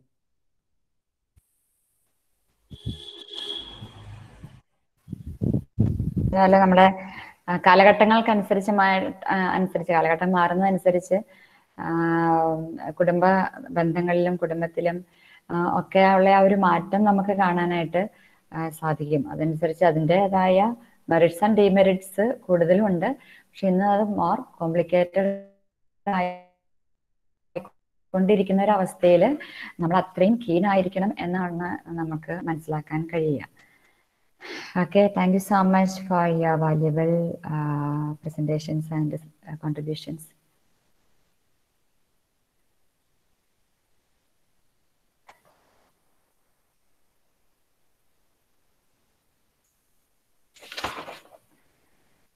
Sexual repression, gender റോളിനെ കുറിച്ച് കണ്ടു. സെക്ഷൽ റിപ്രഷൻ ഇവിടെ ഉദ്ദേശിക്കുന്നത് women are denied the right to express themselves as sexual beings. They are discouraged from taking an active role in sexual activities or even allowing themselves to experience the sexual act as pleasurable. കുറേയൊക്കെ ഈ കാര്യത്തിൽ മാറ്റം വന്നിട്ടുണ്ട്. കുറച്ചും കൂടി open ആയിട്ട് സ്ത്രീകൾ സംസാരിക്കാനും തൻ്റെ ജീവിത പങ്കാളിയുടെ അടുത്ത് ഓപ്പണായിട്ട് തൻ്റെ ഇഷ്ടങ്ങളും ആഗ്രഹങ്ങളും ഒക്കെ പറയാനായിട്ട് ഇന്ന് ഒരു പരിധി വരെ സ്ത്രീക്ക് കഴിയുന്നുണ്ട്. പക്ഷെ പൊതുവെ കുറച്ചും കൂടി ഒരു റിജിഡായിട്ടുള്ള പാരമ്പര്യങ്ങളും അല്ലെങ്കിൽ കുറച്ച് അത്രയും എഡ്യൂക്കേറ്റഡ് അല്ലാത്തവരൊക്കെ സ്ത്രീകൾ ഇത്തരത്തിൽ അവർക്ക് എന്താണ് സെക്ഷൽ റിലേഷൻഷിപ്പ്, സെക്സ് എന്താണ്, അതിൻ്റെ എൻജോയ്മെന്റ് എന്താണ്, അത് കുട്ടികൾ ഉണ്ടാകാൻ വേണ്ടി അല്ലെങ്കിൽ ഒരു റീപ്രൊഡക്ഷന് വേണ്ടി മാത്രം ഒരു ആക്ട് ചെയ്യുന്ന ഒരു രീതി മാത്രമാണ് കുറെ നാളുകൾ എനിക്ക് തോന്നുന്നത് ഒരു 90ക്ക് മുമ്പൊക്കെ ഉള്ള അല്ലെങ്കിൽ ഒരു 95 2000 മുമ്പ് വരെയുള്ള കാലഘട്ടത്തിലൊക്കെ ഇതൊരു ഇങ്ങനെ കുറെ മെജോറിറ്റി അങ്ങനെയായിരുന്നു. പക്ഷെ ഇന്ന് കുറച്ചും കൂടി അതിൽ വ്യത്യാസം വന്നിട്ടുണ്ട്. ഇന്നിപ്പോൾ നമുക്ക് അറിയാം കൗൺസിലിങ്ങിനൊക്കെ വരുമ്പോഴാണെങ്കിലും ഓപ്പൺ ആയിട്ട് സംസാരിക്കാനായിട്ട് ഇന്ന് സ്ത്രീ ആയാലും പുരുഷനായാലും അവർക്ക് കഴിയുന്നു. അപ്പോൾ ഈ ഒരു വിവാഹ ജീവിതത്തില് സെക്ഷൽ റിലേഷൻഷിപ്പ് ഏറ്റവും ഇമ്പോർട്ടൻ്റ് ആയിട്ടുള്ളൊരു കാര്യമാണ്. ഇപ്പൊ ഒരു സന്യാസിയെ സംബന്ധിച്ച് അല്ലെങ്കിൽ ഒരു അച്ഛനെയും സിസ്റ്ററിനെയും സംബന്ധിച്ച് അവർക്ക് ദൈവമായിട്ടുള്ള ഒരു ബന്ധം വളരെ ഇമ്പോർട്ടൻ്റ് ആണ്. ആ ഒരു ബന്ധം ഇല്ലാതെ വരുമ്പോഴാണ് അവർക്ക് മറ്റു പല രീതികളിലേക്കും പോകുന്നത്. അപ്പോൾ ഇതുപോലെ തന്നെ ഒരു വിവാഹജീവിതം നയിക്കുന്ന ഒരു സ്ത്രീക്കും പുരുഷനും അവര് തമ്മിലുള്ള ഇൻറ്റിമസി, അവര് തമ്മിലുള്ള ആ ഇൻറ്റിമസിയുടെ അല്ലെങ്കിൽ സെക്സ് എന്ന് പറയുന്ന ഏറ്റവും ultimate expression of there love, അത് ഇല്ലാതെ വരുമ്പോൾ ആ കപ്പിൾ റിലേഷൻഷിപ്പില് എന്താ പറയുന്നത് അത് ബ്രേക്ക് ആവുന്നു. അപ്പോൾ ഈ ഒരു കാര്യം, ഒരു സെക്സ് എന്ന് പറയുന്നത് ഒരു മോശമായ രീതിയിൽ കാണാതെ മെച്യൂർ ആയിട്ട് തീർച്ചയായിട്ടും അതൊരു ഡിവൈൻ ആക്ട് ആണെന്ന് പറയും. ഏത് റിലീജിയനെ ബേസ് ചെയ്ത് നോക്കുകയാണെങ്കിലും വിവാഹം ഒരു സാക്രമെന്റ് ആണ്. ആ ഒരു ഡിവിനിറ്റിയോട് ഒരു പരിശുദ്ധിയോടുകൂടി സെക്സിനെ കാണാനും പരസ്പരം മനസ്സിലാക്കാനും പരസ്പരം എന്താണ് ഇഷ്ടം എന്നുള്ളത് മനസ്സിലാക്കാനും അല്ലെങ്കിൽ സ്ത്രീയുടെ സാറ്റിസ്ഫാക്ഷൻ എന്താണെന്ന് അറിഞ്ഞ് അവൾക്കും കൂടി സന്തോഷമാവുന്ന വിധത്തിൽ ആ ഒരു സെക്ഷൽ ആക്ടിവിറ്റിയിൽ നടത്താനും ഒക്കെയുള്ള ഒരു ഓപ്പൺനെസ് വരുമ്പോൾ കുറച്ചും കൂടി കപ്പിൾ റിലേഷൻഷിപ്പ് ബെറ്റർ ആകുമെന്ന് മനസ്സിലാക്കുന്നു. അപ്പോൾ പണ്ട് ഇങ്ങനെ ഒരു കാര്യം, പണ്ടെന്നാലും ഇന്നും ചില വീടുകളിൽ ചില സ്ത്രീകൾ എനിക്കൊന്ന് ഇന്നും ചിലപ്പോഴൊക്കെ കാണുന്നത് ഈവൻ അധികം പ്രായമല്ലാത്ത ഒരു ഇതിലേക്കും സെക്സ് എന്താണ്, സെക്ഷൽ റിലേഷൻഷിപ്പ് എന്താണ്, എങ്ങനെയാണെന്ന് പോലും അറിയത്തില്ലാത്ത സ്ത്രീകളെ അല്ലെങ്കിൽ പുരുഷന്മാരെ നമുക്ക് റെയറായിട്ട് കാണാനായിട്ട് സാധിക്കും. ഇത്രയധികം ഒക്കെ മീഡിയാസ്, കാരണം മീഡിയ ഒക്കെ അവർ കാണുന്നില്ല, ഉപയോഗിക്കുന്നില്ല എന്നുള്ളതല്ല അതിൻ്റെ അർത്ഥം. അവർ കാണുന്നുണ്ട്, പക്ഷെ ഒരു ആക്ച്വൽ ലൈഫിലേക്ക് വരുമ്പോൾ ഇത് എന്താണ്, എങ്ങനെയാണ് എന്നുള്ളത് നമുക്ക് മനസ്സിലാക്കാൻ എന്നുള്ളത് അറിയാൻ ബുദ്ധിമുട്ടായിട്ടുള്ള സാഹചര്യങ്ങളും ഇന്ന് പലപ്പോഴും നമുക്ക് കേസുകൾ വരുമ്പോൾ അറിയാനും സാധിക്കുന്നുണ്ട്.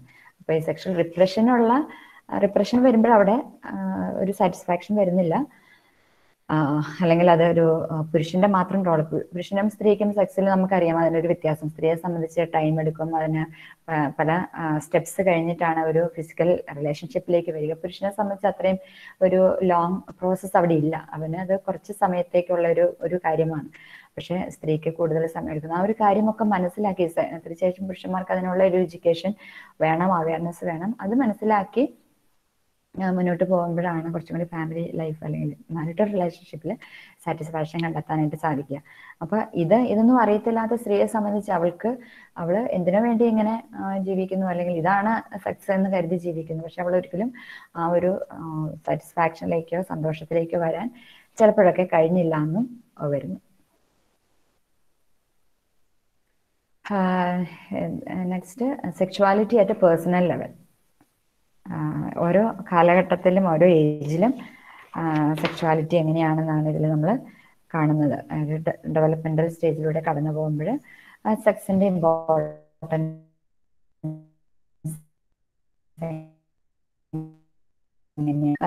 സെക്ഷുവാലിറ്റി വരുന്ന എന്താണ്, children are sexual even before birth എന്നാണ് പഠനങ്ങൾ കണ്ടെത്തുന്നത്. Males can have erection while still in the uterus and some boys are bone with erection. Infants rub their genitals because it provides pleasure. Although boys will not ejaculate until puberty. എത്തിയതിനു ശേഷമാണ് ejaculation സംഭവിക്കുന്നത്. പക്ഷെ അതിനു മുമ്പ് അവർക്ക് erection സംഭവിക്കുന്നു എന്നാണ് പഠനങ്ങൾ കാണുന്നത്. By about age 2 children no their own gender. ഒരു ആൺകുട്ടിയാണ് പെൺകുട്ടിയാണെന്ന് അവർ മനസ്സിലാകുന്നു. They are aware of differences in the genitals of males and females, in how males and females urinate. Urinate ചെയ്യുന്ന സമയത്താണ്, അല്ലെങ്കിൽ അപ്പോഴാണ് അവർ നോട്ട് ചെയ്യുക കുട്ടികൾ എന്താണ്, വാട്ട് ഈസ് ദ ഡിഫറൻസ്, അവരുടെ ജെനിറ്റൽസിനും അല്ലെങ്കിൽ അവന്റെ ജെനിറ്റൽസിനും എന്താണ് വ്യത്യാസം എന്ന് അവർ ക്യൂരിയസ് ആവുന്നതും മനസ്സിലാക്കുന്നതും ആ ഒരു കാലഘട്ടത്തിലാണ്. അപ്പോൾ ഇൻഫൻസ് കാലഘട്ടത്തിൽ അവർക്ക് ആ ഒരു സെക്ഷൽ പ്ലഷർ ഒരു പക്ഷെ അവർ അനുഭവിക്കുന്നു. അവർക്ക് അവർ അവെയർ ആവണമെന്നില്ല, പക്ഷെ അൺകോൺഷ്യസ് മൈൻഡിൽ അത് കിടക്കാം. അപ്പൊ അതുകൊണ്ടാണ് നമ്മൾ കാർന്നമാർ ചിലപ്പോഴൊക്കെ പറയാറ് കുട്ടികളെ ഡ്രസ്സ് ഇടിച്ചിട്ട് നടത്തണം, അല്ലെങ്കിൽ ഇങ്ങനെ നമ്മുടെ നാട്ടിലൊക്കെ കുട്ടികളെ ഇങ്ങനെ എളിയിൽ വെച്ച് നടക്കും. അത് ആൺകുട്ടിയാണെങ്കിലും പെൺകുട്ടിയാണെങ്കിലും. പക്ഷെ അവർ ഓട്ടോമാറ്റിക്കലി ആ ഒരു ടച്ച് വരുമ്പോൾ പിന്നീട് അവർ ആ ഒരു പ്ലഷറിന് വേണ്ടിയിട്ട് പല വഴികളിലും കണ്ടെത്താനായിട്ട് സാധ്യതകളുണ്ട്. Then sexuality in children aged 3 to 7. 3 to 7 എന്ത് സംഭവിക്കുന്നു? Preschool children are interested in everything about their world. അവർക്കെല്ലാം ഭയങ്കര ക്യൂരിയസ് ആണ്, ഇൻട്രസ്റ്റഡ് ആണ്, including sexuality. They may practice urinating in different positions. They are highly affectionate and enjoy hugging other children and adults. They begin to more social and may imitate adult social and sexual behavior such as holding hands and kissing. Many young children play doctor during this age. അതായത് കാണിച്ചിട്ട് എന്താ പറഞ്ഞ, by looking at other children's genitals and showing there's. അപ്പോൾ ഒരു കാലഘട്ടത്തിൽ കുട്ടികളുടെ ക്യൂരിയോസിറ്റിയും അവർ focus ചെയ്യുന്ന കാര്യങ്ങളും എങ്ങനെയാണ് അവരെ സെക്സിനെ കാണുന്നതെന്നാണ് നമ്മൾ കണ്ടത്. Sexuality in pre Adolescence means 8 to 12 ഇയേഴ്സിൽ എന്ത് സംഭവിക്കുന്നു? Puberty is the time when the body matures sexually. It begins between the ages of 9 and 12 for most children. Girls begin to grow breast buds and pubic hair as early as 9 or 10. Boys' development of penis and testicles usually begins between 10 and 11. Children become more self-conscious about their bodies at this age and often feel uncomfortable undressing in front of others, even same-sex parent. അപ്പോൾ ഈ ഒരു കാലഘട്ടത്തിൽ അവരുടെ ബോഡിയിൽ മാറ്റങ്ങൾ വരുന്നു. അപ്പോൾ അവരവരുടെ ബോഡിയെക്കുറിച്ച് കൂടുതൽ അവെയർ ആവുന്നു. അപ്പം സ്വന്തം ബോഡി മറ്റുള്ളവരുടെ മുന്നിൽ എക്സ്പോസ് ചെയ്യാനൊക്കെ മടി കാണിക്കുന്ന ഒരു കാലഘട്ടം ആണിത്. ദെൻ ഈ ഒരു കാലഘട്ടത്തിലാണ് ബോയ്സ് അല്ലെ ഒരു 9 or 11, 12 ഏജസിൽ മാസ്റ്റുർബേഷൻ പ്രാക്ടീസ് ചെയ്യുന്നു. Increase during these years. Pre adolescent boys and girls don't usually have much sexual experience, but they often have many questions. ഇതിനെക്കുറിച്ച് ക്യൂരിയസ് ആവുന്നു. അപ്പോൾ ഈ ഒരു കാലഘട്ടത്തിലൊക്കെ കുട്ടികളെ വേണ്ട വിധത്തിൽ നമ്മൾ ഗൈഡ് ചെയ്തില്ലെങ്കിൽ നമ്മൾ നേരത്തെ ഡിസ്കസ് ചെയ്ത പോലെ മറ്റ് പല തെറ്റായ രീതിയിലേക്കും അല്ലെങ്കിൽ സോഷ്യൽ മീഡിയ ഡിപ്പെൻഡ് ചെയ്തൊക്കെ തെറ്റായ ഇൻഫർമേഷൻ ഫോളോ ചെയ്യുകയും ദെൻ അവരുടെ ലൈഫ് അത് എക്സ്പെരിമെന്റ് ചെയ്യാനുള്ള ഒരു ടെൻഡൻസി ഉണ്ടാവുകയും ചെയ്യുന്നു. Then sexuality in Adolescence age 13 to 19 years. Once youth have reached puberty and beyond, they experience increased interest in nomadic and sexual relationship and in genital sex behaviors. As youth mature, they experience strong emotional attachments to romantic partners and find it natural to express their feelings within sexual relationship. ഈ ഒരു ഏജിൽ എത്തുമ്പോൾ അവർ sexual റിലേഷൻഷിപ്പിൽ എത്താനും അവരുടെ ആ ഒരു intimacy express ചെയ്യാനും ഒക്കെയുള്ള ഒരു ടെൻഡൻസി ഉണ്ടാകുന്നു. അഡൾട്ട് സെക്ച്വാലിറ്റി, അഡൾട്ടിലേക്ക് വരുമ്പോൾ നമുക്കറിയാം അത് ഒരു വിവാഹ ജീവിതത്തിലേക്ക് വരുന്നു. ദേ consider sexual relationship, marriage and parenthood. These are the signs of maturity. Mature ആവുന്ന ആളുകളാണ് വിവാഹ ജീവിതത്തിലേക്ക് കടക്കുന്നതും അവർ സെക്ഷൽ റിലേഷൻഷിപ്പിൽ ഏർപ്പെടുന്നതും ഈ ഒരു അഡൾട്ട് സ്റ്റേജിലേക്ക് വരുമ്പോഴാണ്.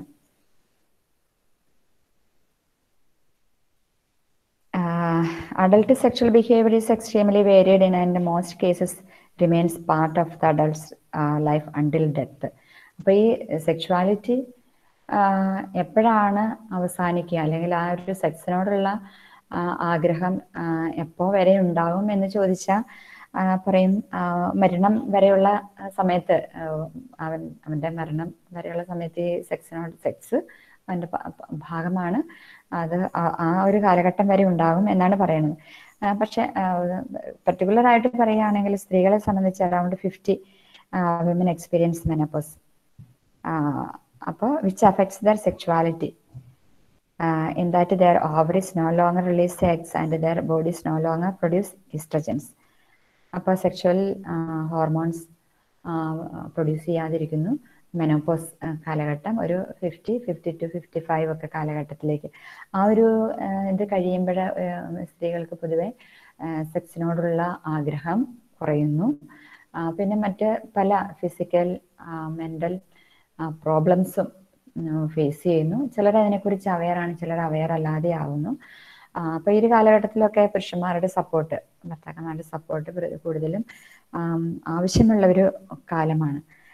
പുരുഷന്മാരെ സംബന്ധിച്ച് അപ്പോൾ സ്ത്രീകൾക്ക് ഈ ഒരു കാലഘട്ടത്തിൽ എന്നെ ആർക്കും വേണ്ട, ഇത്ര നാളും ഞാനൊരു സ്ത്രീ ആയതുകൊണ്ട് അല്ലെ, സ്ത്രീയുടെ സ്ത്രീത്വം എപ്പോഴും അവൾക്ക് അമ്മയാകാനുള്ളൊരു കഴിവ്, അതാണ് ഏറ്റവും ഇമ്പോർട്ടൻ്റ് ആയിട്ടുള്ള കാര്യം. അപ്പോൾ ഈ ഒരു മെനോപോസ് സ്റ്റേജിലേക്ക് വരുമ്പോൾ ഇനി അവൾക്ക് സെക്സിന് താല്പര്യമില്ലാതെ വരുന്നു, അല്ലെങ്കിൽ അവൾക്ക് ഇനി ഒരിക്കലും ഒരു അമ്മയാവാൻ പറ്റില്ല എന്നൊക്കെയുള്ളൊരു ചിന്ത ഓട്ടോമാറ്റിക്കലി അവളുടെ മൈൻഡിലേക്ക് വരികയും ആ ഒരു ഒറ്റപ്പെടലിൻ്റെ ഫീലിംഗ് അല്ലെങ്കിൽ ഒരു ഡിപ്രസീവ് മൂഡിലേക്കൊക്കെ വരാൻ സാധ്യത ഏറെ ഉണ്ട്. അപ്പോൾ പക്ഷേ എൻഗേജ്ഡ് ആകുന്ന സ്ത്രീകൾക്ക് ഏതെങ്കിലും ജോലിയിലോ അല്ലെങ്കിൽ മറ്റു കാര്യങ്ങളിൽ ഫുള്ളി എൻഗേജ്ഡ് ആയിട്ടുള്ളവർക്ക് ഒരു പക്ഷേ അതിനെക്കുറിച്ച് ഫുള്ളി അവർ അവെയർ ആവണം എന്നില്ല. പുരുഷന്മാരെ സംബന്ധിച്ച് അവരൊക്കെ age men's testicles slow testosterone production after age 75 or 80. 75-80 വരെയൊക്കെ കാലഘട്ടത്തിൽ അവിടം വരെ പുരുഷന്മാർക്ക് നന്നായിട്ട് എന്താ പറയണേ സെക്സ് എൻജോയ് ചെയ്യാനായിട്ട് സാധിക്കും എന്നാണ് പറയുക. എന്തെങ്കിലും പ്രത്യേകമായിട്ടുള്ള അസുഖങ്ങൾ, പ്രത്യേകിച്ച് ഡയബറ്റിക് അല്ലെങ്കിൽ ആൽക്കഹോൾ അബ്യൂസ് ഒക്കെ ഇല്ലാത്ത ആളുകളാണെങ്കിൽ ആ ഒരു കാലഘട്ടം വരെയൊക്കെ അവർക്ക് എൻജോയ് ചെയ്യാനായിട്ട് സാധിക്കും.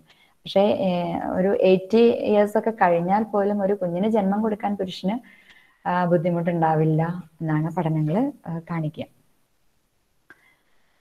ഇനി നമ്മൾ ഇതിനകത്ത് ചില myths and misconceptions related to sexuality, sexual റിലേഷൻഷിപ്പിലേക്ക് വരാൻ അല്ലെങ്കിൽ സെക്ച്വാലിറ്റിയെ കുറിച്ചുള്ള ചില മിത്സ് എന്തൊക്കെയാണ് നമുക്ക് നോക്കാം. പലപ്പോഴും ഇത് ഒരു വലിയ ഈ മിത്ത് എന്തൊക്കെയാണെന്ന് വെച്ചാൽ അത് പലപ്പോഴും വിവാഹ ജീവിതത്തിലേക്ക് ഒരു മാരിറ്റൽ റിലേഷൻഷിപ്പിലൊക്കെ കുറെ പ്രശ്നങ്ങൾ അല്ലെങ്കിൽ വിവാഹ ജീവിതത്തിലേക്ക് പ്രവേശിക്കാൻ പല തടസ്സങ്ങളുമായിട്ട് കാണുന്ന കാര്യങ്ങളാണ്. ജസ്റ്റ് 2-3 കാര്യങ്ങൾ ഇവിടെ പറയുന്നത്. ഒന്ന്, ബിഗർ ഈസ് ബെറ്റർ. പുരുഷന്മാരുടെ പെനീസിന്റെ സൈസിനെ കുറിച്ചുള്ള അവരുടെ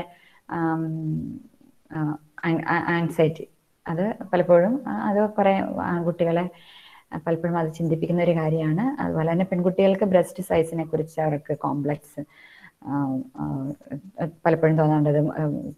സൈസ് ഒരു സെക്ഷൽ റിലേഷൻഷിപ്പിന് ഒരു പ്രധാനപ്പെട്ട ഘടകമാണ് എന്ന് ചിന്തിക്കുന്നവരുണ്ട്. പക്ഷെ ഒരിക്കലും അത് ഒരു നിർബന്ധമായിട്ടുള്ളൊരു കാര്യം അല്ല. കാരണം ഏറ്റവും വലിയ സെക്ഷൽ ഓർഗൻ എന്ന് പറയുന്നത് മൈൻഡാണ്. മനസ്സിൽ പരസ്പരം അംഗീകരിക്കുകയും സ്നേഹിക്കുകയും അല്ലെങ്കിൽ ആ ഒരു ഇൻറ്റിമസി ഫീൽ ചെയ്യുകയും ചെയ്തില്ലെങ്കിൽ വെറുതെ ശരീരം മാത്രമായിട്ട് അവിടെ അത് മൃഗങ്ങൾ ഒരു പക്ഷെ അങ്ങനെ ആയിരിക്കും ചെയ്യണേ. പക്ഷെ ഒരു മനുഷ്യനെ സംബന്ധിച്ച് ആ ഒരു ഒരു ഇൻറ്റിമസിയുടെ ഒരു എക്സ്പ്രഷൻ, അത് സ്നേഹത്തിന്റെ ഒരു എക്സ്പ്രഷൻ ആയിട്ടാണ് സെക്സിനെ കാണുന്നത് കൂടുതലും. Then capacity four sexual pleasure. ചിലപ്പോൾ സാധാരണ ചിലർ ചിന്തിക്കാം മോസ്റ്റ്ലി പുരുഷന്മാർക്കാണ് കൂടുതൽ സെക്സ് എൻജോയ് ചെയ്യാൻ പറ്റുക, അവർക്കാണ് കൂടുതൽ കപ്പാസിറ്റി ഉള്ളത് എന്നൊക്കെയാണ്. അതൊരു തെറ്റായ ധാരണയാണ്. സ്ത്രീകൾക്ക് തീർച്ചയായിട്ടും സ്ത്രീകൾ സെക്സ് എൻജോയ് ചെയ്യും, അവർക്ക് പക്ഷേ ഒരു കാര്യം മാത്രം, അവർക്ക് കൂടുതൽ ടൈം എടുക്കുന്നു, കൂടുതൽ ടൈം എടുക്കും. പക്ഷെ ചിലപ്പോൾ പുരുഷന്മാർ ആ ഒരു ടൈം എടുത്ത് സ്ത്രീയെ കൂടി ആ ഒരു എൻജോയ്മെന്റിലേക്ക് വരുത്താനായിട്ട് അവർക്കത് കഴിഞ്ഞില്ലെങ്കിൽ തീർച്ചയായിട്ടും അതൊരു പ്രോബ്ലം തന്നെ ആയിരിക്കാം. Then intact hymen and virginity. സ്ത്രീയുടെ ഹൈമൻ അത് എന്താ പറയണേ, അത് പോയിട്ടുണ്ടെങ്കിൽ അത് കന്യാത്വം, വെർജിനിറ്റി നഷ്ടപ്പെട്ടു എന്നുള്ളത്, അല്ലെങ്കിൽ അവള് കന്യകയല്ല, വെർജിൻ അല്ല എന്നുള്ളൊരു ചിന്ത, അതൊരു തെറ്റായ ചിന്തയാണ്. നമുക്ക് എന്നറിയാവുന്ന പോലെ ഇപ്പോൾ സോഷ്യൽ മീഡിയയിലൊക്കെ അതിനെക്കുറിച്ച് പല ഡിസ്കഷനും കാര്യങ്ങളൊക്കെ നടക്കുന്നുണ്ട്. പക്ഷെ ഒരു പെൺകുട്ടി the hymen is actually likely to tear in most girls during childhood with active play or curious exploration. Some girls are not even born with the hymen, and in others, intercourse only stretches the hymen and doesn't rupture it. It is very unfortunate that in India, many males consider their wives unchaste if there is no vaginal bleeding during first sexual intercourse. ഇതൊക്കെ നമ്മുടെ നാട്ടിൽ പൊതുവേ ഉള്ള ഒരു തെറ്റായ ധാരണയാണ്. Masturbation ഒരു religion base നോക്കുമ്പോഴേ തീർച്ചയായിട്ടും അതൊരു തെറ്റായിട്ട് നമ്മൾ കണക്കാക്കുന്നു, പാപമായിട്ട് കണക്കാക്കുന്നു. മറ്റു റിലീജിയനിൽ എനിക്കറിയില്ല, ഒരു ക്രിസ്ത്യാനിറ്റിയിൽ തീർച്ചയായിട്ടും അതൊരു പാപമായിട്ട് കണക്കാക്കുന്നു. പക്ഷെ സൈക്കോളജിയിൽ അത് ഒരു തെറ്റായിട്ട് കണക്കാക്കുന്നു. മീൻസ് അതൊരു അഡിക്ഷൻ ഏതാണെങ്കിലും തെറ്റാണ്. മീൻസ് തെറ്റെന്നല്ല, അത് അതിൻ്റെതായ കോൺസിക്വൻസ് ഉണ്ട്. പക്ഷെ ആ ഒരു മസ്റ്റുബേഷൻ വഴിയായിട്ട് എനർജി റിലീസ് ചെയ്യുകയും അല്ലെങ്കിൽ ആ ഒരു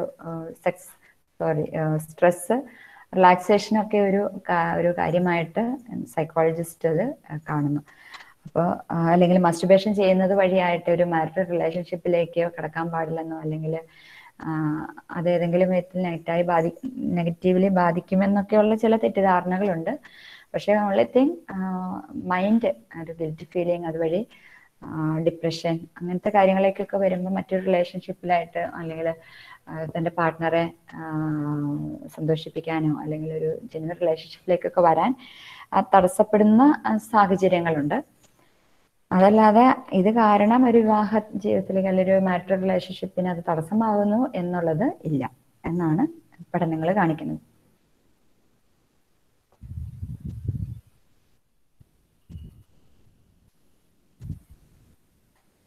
ഇന്റർപേഴ്സണൽ ഡയമെൻഷൻസ് ഓഫ് സെക്ച്വാലിറ്റി സമയമായില്ലേ, നമുക്ക് ജസ്റ്റ് ഒന്ന് ഓടിച്ചു പോകാം. Interpersonal dimensions of sexuality as A basis for couple relationship നമുക്ക് അറിയാവുന്ന കാര്യങ്ങളാണ്. കപ്പിൾ റിലേഷൻഷിപ്പിൽ ഞാൻ നേരത്തെ പറഞ്ഞിരുന്നു, ആ ഒരു ഇൻറ്റിമസി വളരെ ഇമ്പോർട്ടൻ്റ് ആണ്. കപ്പിൾസിന് ഒരുമിച്ച് ജീവിച്ച് മുന്നോട്ട് പോകാനാണ്. നമുക്കറിയാം, ഒരുമിച്ച് ഒരു 18, 20, 25 വയസ്സിൽ ഒരുമിച്ച് ജീവിച്ച് തുടങ്ങിയിട്ട് മരണം വരെ ഒരുമിച്ച് ജീവിക്കുക എന്ന് പറഞ്ഞാൽ അതിൽ ആ ഒരു അത്രയും ഇൻറ്റിമസി അവരുടെ ഇടയിൽ അല്ലെങ്കിൽ അത്രയും ഒരു അണ്ടർസ്റ്റാൻഡിങ് അല്ലെങ്കിൽ അത്രയും ഒരു സ്ട്രോങ് റിലേഷൻഷിപ്പ് അവരുടെ ഇടയിൽ ഇല്ലെങ്കിൽ തീർച്ചയായിട്ടും വിവാഹ ജീവിതം ഭയങ്കര ഭാരമായിട്ട് തോന്നും. അപ്പോൾ ഈ സെക്ഷുവാലിറ്റി വളരെ ഇമ്പോർട്ടൻ്റ് ആണ്. സെക്സ് എന്ന് പറയുമ്പോൾ അതിൻ്റെ ഒരു അൾട്ടിമേറ്റ് എക്സ്പ്രഷൻ ഓഫ് ലവ്, അത് ആണ് വിവാഹ ജീവിതത്തിലായാലും സെക്സിനെ നമുക്ക് കാണേണ്ടത്. അപ്പോൾ ഒരിക്കലും സെക്സ് ഒരു വിരസതയുള്ളതായിട്ടോ അല്ലെങ്കിൽ മടുപ്പായിട്ടോ തോന്നാതെ കുറച്ചും കൂടി അത് നമ്മൾ നേരത്തെ പറഞ്ഞല്ലോ, ഒരു നെക്സ്റ്റ് ജനറേഷന് രൂപം കൊടുക്കാനും ജന്മം കൊടുക്കാനും ഒപ്പം തന്നെ പരസ്പരം ഒരു മനസ്സിലാക്കൽ റിലേഷൻഷിപ്പിൽ സ്നേഹം എക്സ്പ്രസ് ചെയ്യാനൊക്കെ സെക്സ് വളരെ ഇമ്പോർട്ടൻ്റ് ആണ്. Sexual related issues sexual abuse, incest, sexual rape ഒക്കെ നമുക്ക് സാധാരണ രീതിയിൽ നമ്മുടെ ചുറ്റുപാടും നാട്ടിലും രാജ്യത്തൊക്കെ നടക്കുന്ന കാര്യങ്ങളാണ്. ദെൻ സെക്ഷലി ട്രാൻസ്മിറ്റഡ് ഡിസീസസ് നമുക്കറിയാം, ഡിസീസസ്. അപ്പോൾ അതുകൊണ്ടാണ് ഒരു സ്വന്തം പാർട്ട്ണറിൽ നിന്ന് മറ്റൊരു പാർട്ട്ണർ എക്സ്ട്രാ മാരിറ്റൽ റിലേഷൻഷിപ്പിലേക്കൊക്കെ പോകുമ്പോൾ ഇത്തരം ഇഷ്യൂസ് ഫേസ് ചെയ്യാൻ ഇടയാകും. അപ്പോൾ അതൊക്കെ ഒഴിവാക്കാൻ ഏറ്റവും നല്ലത് ആ ഒരു വിശ്വസ്തത, ജീവിത പങ്കാളിയോടുള്ള വിശ്വസ്തത നിലനിർത്തുകയും ഈ ഒരു ജീവിത പങ്കാളിയുമായിട്ടുള്ള റിലേഷൻഷിപ്പ് മാക്സിമം എൻജോയ് ചെയ്യുകയും ചെയ്യുന്നത് ഫാമിലിക്ക് അല്ലെങ്കിൽ കുടുംബജീവിതം സന്തോഷപ്രദമായി മുന്നോട്ട് പോകാൻ സഹായിക്കും എന്ന് പറയുന്നു. എന്തെങ്കിലും നിങ്ങൾക്ക് കൺട്രിബ്യൂട്ട് ചെയ്യാനുണ്ടെങ്കിൽ ചെയ്യാം, അല്ലെങ്കിൽ നമുക്ക് നെക്സ്റ്റ് സെഷൻ 12 o'clock വരാം, അല്ലെങ്കിൽ അതിന് മുമ്പേ ആണെങ്കിൽ നമുക്ക് നേരത്തെ അവസാനിപ്പിക്കാം. ഇനി 2 more hours. എന്തെങ്കിലും ആർക്കെങ്കിലും കോൺട്രിബ്യൂട്ട് ചെയ്യാൻ? ഇപ്പോൾ ഈ ഒരു സാഹചര്യങ്ങളിൽ ഏറ്റവും കൂടുതൽ ന്യൂലി വെഡ്സ് കപ്പിൾസ് ഒക്കെ കൂടുതലും വരുന്നത് ഈ ഒരു സെക്ഷൽ പ്രോബ്ലംസ്, അതായത് അവർ പോൺ വീഡിയോസിൽ അവർ കണ്ടിട്ടുള്ള പല കാര്യങ്ങളും വെച്ചിട്ടായിരിക്കും. അപ്പോൾ അവരാ ഒരു ഇമാജിനറി ഇതിലാണ്, ആ രീതിയിലായിരിക്കും റിയാലിറ്റിയിൽ നടക്കുന്ന സെക്ഷൽ ലൈഫ് എന്നുള്ള രീതിയിൽ. അപ്പോൾ അതിൻ്റെ ഒരു എടുത്തുചാട്ടത്തിൻ്റെ ഭാഗമായിട്ട് പല കേസുകളും ഞാൻ കണ്ടിട്ടുണ്ട്. അപ്പോൾ മീൻസ് ആ ഒരു പ്രോപ്പറായിട്ടുള്ളൊരു നോളജ് അവർക്ക് ഇല്ലാത്തത്. ഇപ്പോൾ ഈ പറഞ്ഞ കാര്യങ്ങളൊക്കെ പലതും അവിടെ തെറ്റായ ധാരണയിൽ ഉണ്ടാകുന്ന ഈ മിക്സ് വളരെ ഇമ്പോർട്ടൻ്റ് ആണെന്ന് എനിക്ക് തോന്നിയിട്ടുണ്ട് സിസ്റ്റർ. അത് പല കേസുകളിലും ഇവർ ഈ സോഷ്യൽ മീഡിയയിൽ നിന്ന് കാണുന്നത്, ഇപ്പോൾ പോൺ വീഡിയോസിലൊക്കെ ആണെങ്കിലും പല കാര്യങ്ങളും കാണിക്കുന്നത് അത് തന്നെയാണ് ശരിക്കുമുള്ള റിയാലിറ്റിയിൽ നടക്കുന്നത് എന്നുള്ള രീതിയിലാണ് പല കേസുകളും വരുന്നതും. അതുകൊണ്ടുണ്ടാകുന്ന ഇഷ്യൂസുകളും അവിടെ ഫാമിലി ലൈഫിലേക്ക് മുന്നോട്ട് പോകുന്തോറും ഉണ്ടാകാറുമുണ്ട്. അപ്പം അത് ആളുകൾ മീൻസ് ഈ ഒരു ആവശ്യമില്ലാത്ത, അതായത് പോൺ വീഡിയോസ് കാണുന്നതോ അതിലേക്ക് പോകുന്ന അത് മാത്രമാണ് ലൈഫ് എന്നുള്ള രീതിയിലേക്ക് അതിനെ കാണരുത് എന്നുള്ള രീതിയിലുള്ള ഒരു എഡ്യൂക്കേഷൻ നമുക്ക് സൊസൈറ്റിയിലേക്ക് കൊടുക്കാൻ സാധിക്കണം. തീർച്ചയായിട്ടും.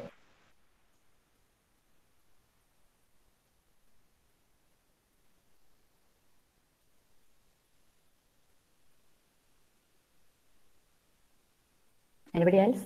Okay. നല്ലൊരു സെഷൻ ആയിരുന്നു എന്ന് എനിക്ക് തോന്നണം. നിങ്ങൾ നന്നായിട്ട് കോൺട്രിബ്യൂട്ട് ചെയ്തു. അങ്ങനെ ചെയ്യുമ്പോൾ നമുക്ക് പരസ്പരം കൂടുതൽ മനസ്സിലാക്കാൻ, നിങ്ങളുടെ ഭാഗത്ത് നിങ്ങൾക്ക് കുറച്ചും കൂടി ആസ് എ ഫാമിലി നിങ്ങൾക്ക് ഒരു എക്സ്പീരിയൻസ്, നിങ്ങൾ ജീവിക്കുന്നവരാണ്. എന്നെ സംബന്ധിച്ച് അല്ലെങ്കിൽ ഞങ്ങൾ അച്ഛന്മാർ സിസ്റ്റേഴ്സ് എന്ന് പറയുമ്പോൾ നമ്മുടെ അടുത്ത് വരുന്ന കേസുകളെ ബേസ് ചെയ്തിട്ടാണ് നമ്മൾക്ക് ഇത് പറയാനായിട്ട് സാധിക്കുള്ളൂ. അപ്പോൾ നിങ്ങളുടെ കോൺട്രിബ്യൂഷൻ വളരെ വാല്യുബിൾ ആണ്. So thank you very much. Next session നമുക്ക് ഇങ്ങനെ മുന്നോട്ട് ഉണ്ടാകും. ഇതുവരെ ആരും ഒന്നും പറയാത്ത ആളുകൾ നമുക്കിതിൽ എനിക്ക് തോന്നുന്നത് 20 ആളുകൾ, 20 അല്ല ഒരു 18 ആളുകൾ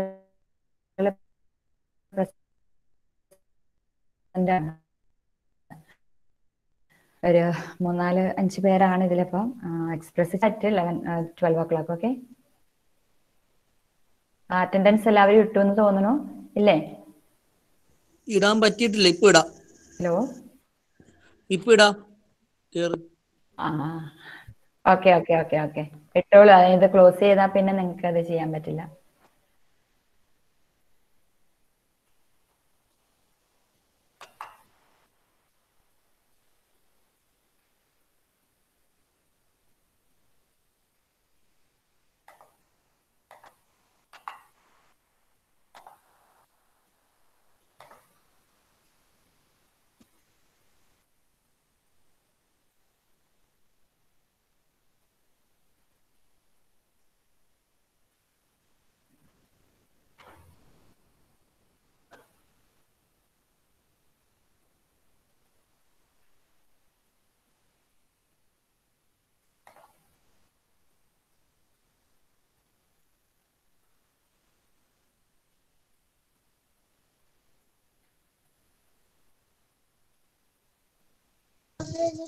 സിസ്റ്റർ നെക്സ്റ്റ് സെഷൻ 12 o'clock അല്ലേ?